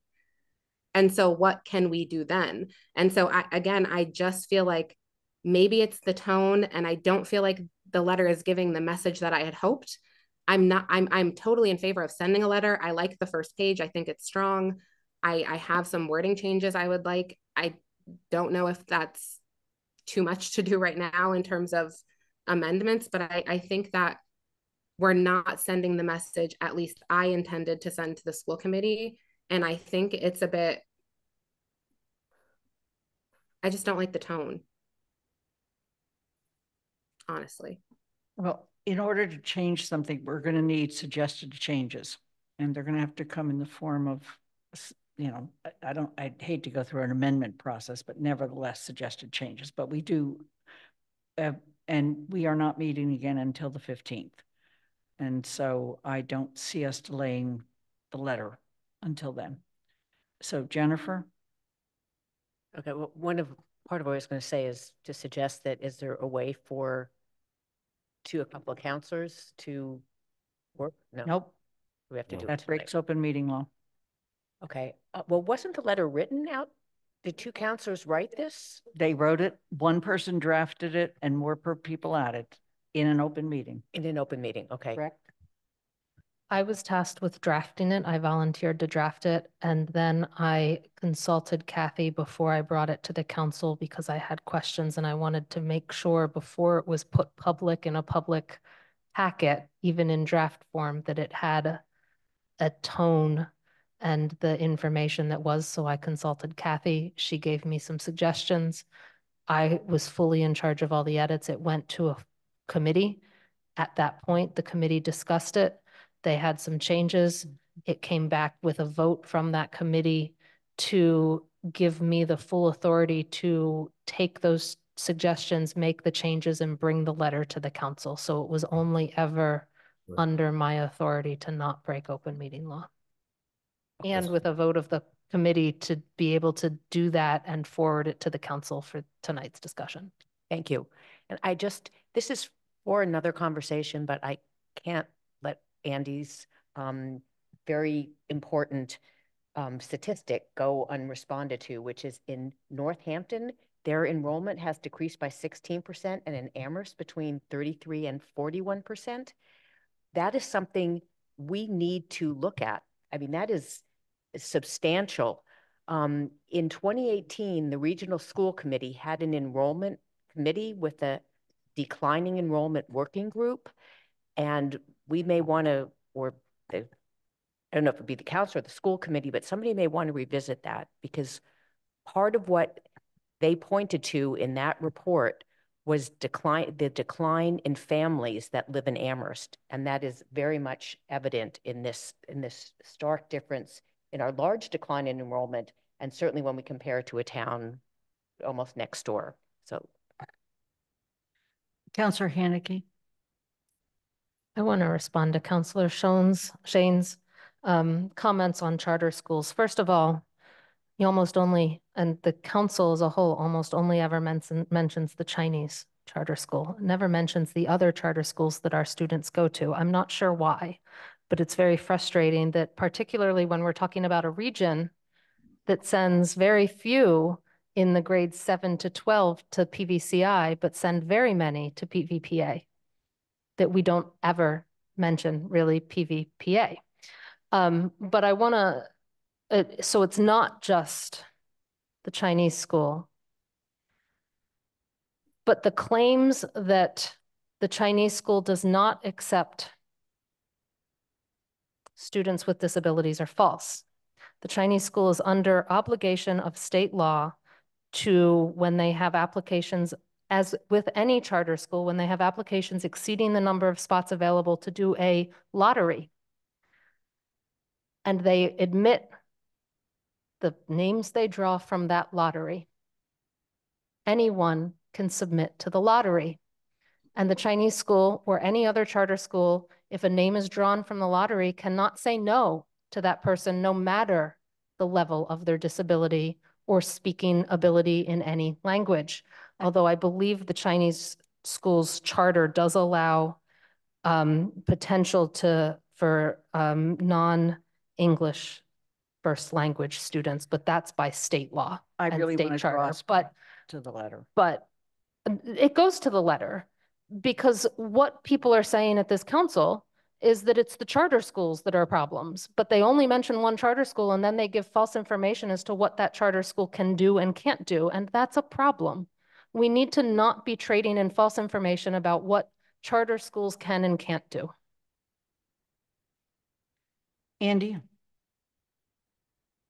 Yeah, we seem to be circling around on different subjects, but I wanted to just come back to something that has been raised before, and that is the sort of recognition that this is a four-town region, and that one of the things that we want to do, and I think is there are people on select boards and finance committees in the other towns who are aware of what we're doing with the letter and are looking forward to receiving a copy, and want to try and link what their communications are to what our communications are, and are looking for leadership. But we need to ultimately recognize that we do have a four-town region, and in the end, we're going to have a budget that is agreed to by the four towns based upon what they can afford, and is going to start with, as it always does, a four towns meeting where we talk about what resources we have available and what the school's needs are. And it's important that we get the communication across that can't wait, that it's really important that we begin that discussion for the next fiscal year as soon as possible. I would like to start it this summer.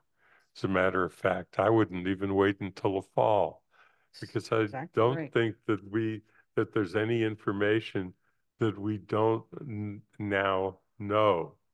And the reality is that, as much as we're concerned about the fact that we have very limited commercial and industrial base, and that we're almost entirely residential, just remember what our three partner communities are like in the region. They're all residential. So, their problem is as great or greater than ours. And so we do, I would like to have the letter be done tonight, be out tonight, get to the other towns, and get to the school committee and begin this discussion, because we need to communicate to the school committee exactly what the draft has been put together to do, that there's a limit on resources, and the limit on resources is that the annual growth is not matching what the annual growth is in school budgets, that this is a continuous problem. It is not a new problem, and we want to draw their attention to it. And the other comment that I want to make is that I feel that there is something that we do need to be compassionate to what's going on with the current school committee, because there's a tremendous number of new members. And it was sort of an unfortunate set of circumstances that caused us to lose the superintendent, and then lose a number of school committee members across the region because of what happened. And as a consequence, they're just beginning to catch up in their understanding of what the reality is on budgets and how budgets work. And I think that this letter, as it's drafted, goes a long way to sort of increasing that understanding and putting some real numbers behind it. So I really hope that we come out with a strong letter tonight and just get this done. Pat? Yes, two things. Three things. I support this letter. And I want to say that in the next to the last paragraph, it says, given these concerns and realities, we hope and request. So I feel like it is not saying you better do what I want you to do. I think that there is a softness there that's real, we hope. The other thing I want to address is decline in families. Rents are so high in our town. And that a woman I taught with who is a single mom, divorced, has 2 children, cannot afford to stay in Amherst. And you're nodding your head, and that's excellent because it's real. But the very ways that we directed exclusionary zoning keeps young families being able to move here, to afford to live here. So there are several elements that are, most of them financial, that are affecting our enrollment. And until those of you who go, yes, yes, yes, actually look at zoning and density, we're not going to change anything. I need to respond. Can we need to get back to the letter. Okay. One response. Jennifer, go ahead, but this has gone way beyond what the letter is. No, it has everything to do with how much housing is. And because we have so many investors who are outbidding families and are charging very high rents by the bedroom. So I don't know what we were disagreeing about. Change zoning laws. Fine. Okay. Here's my bottom line.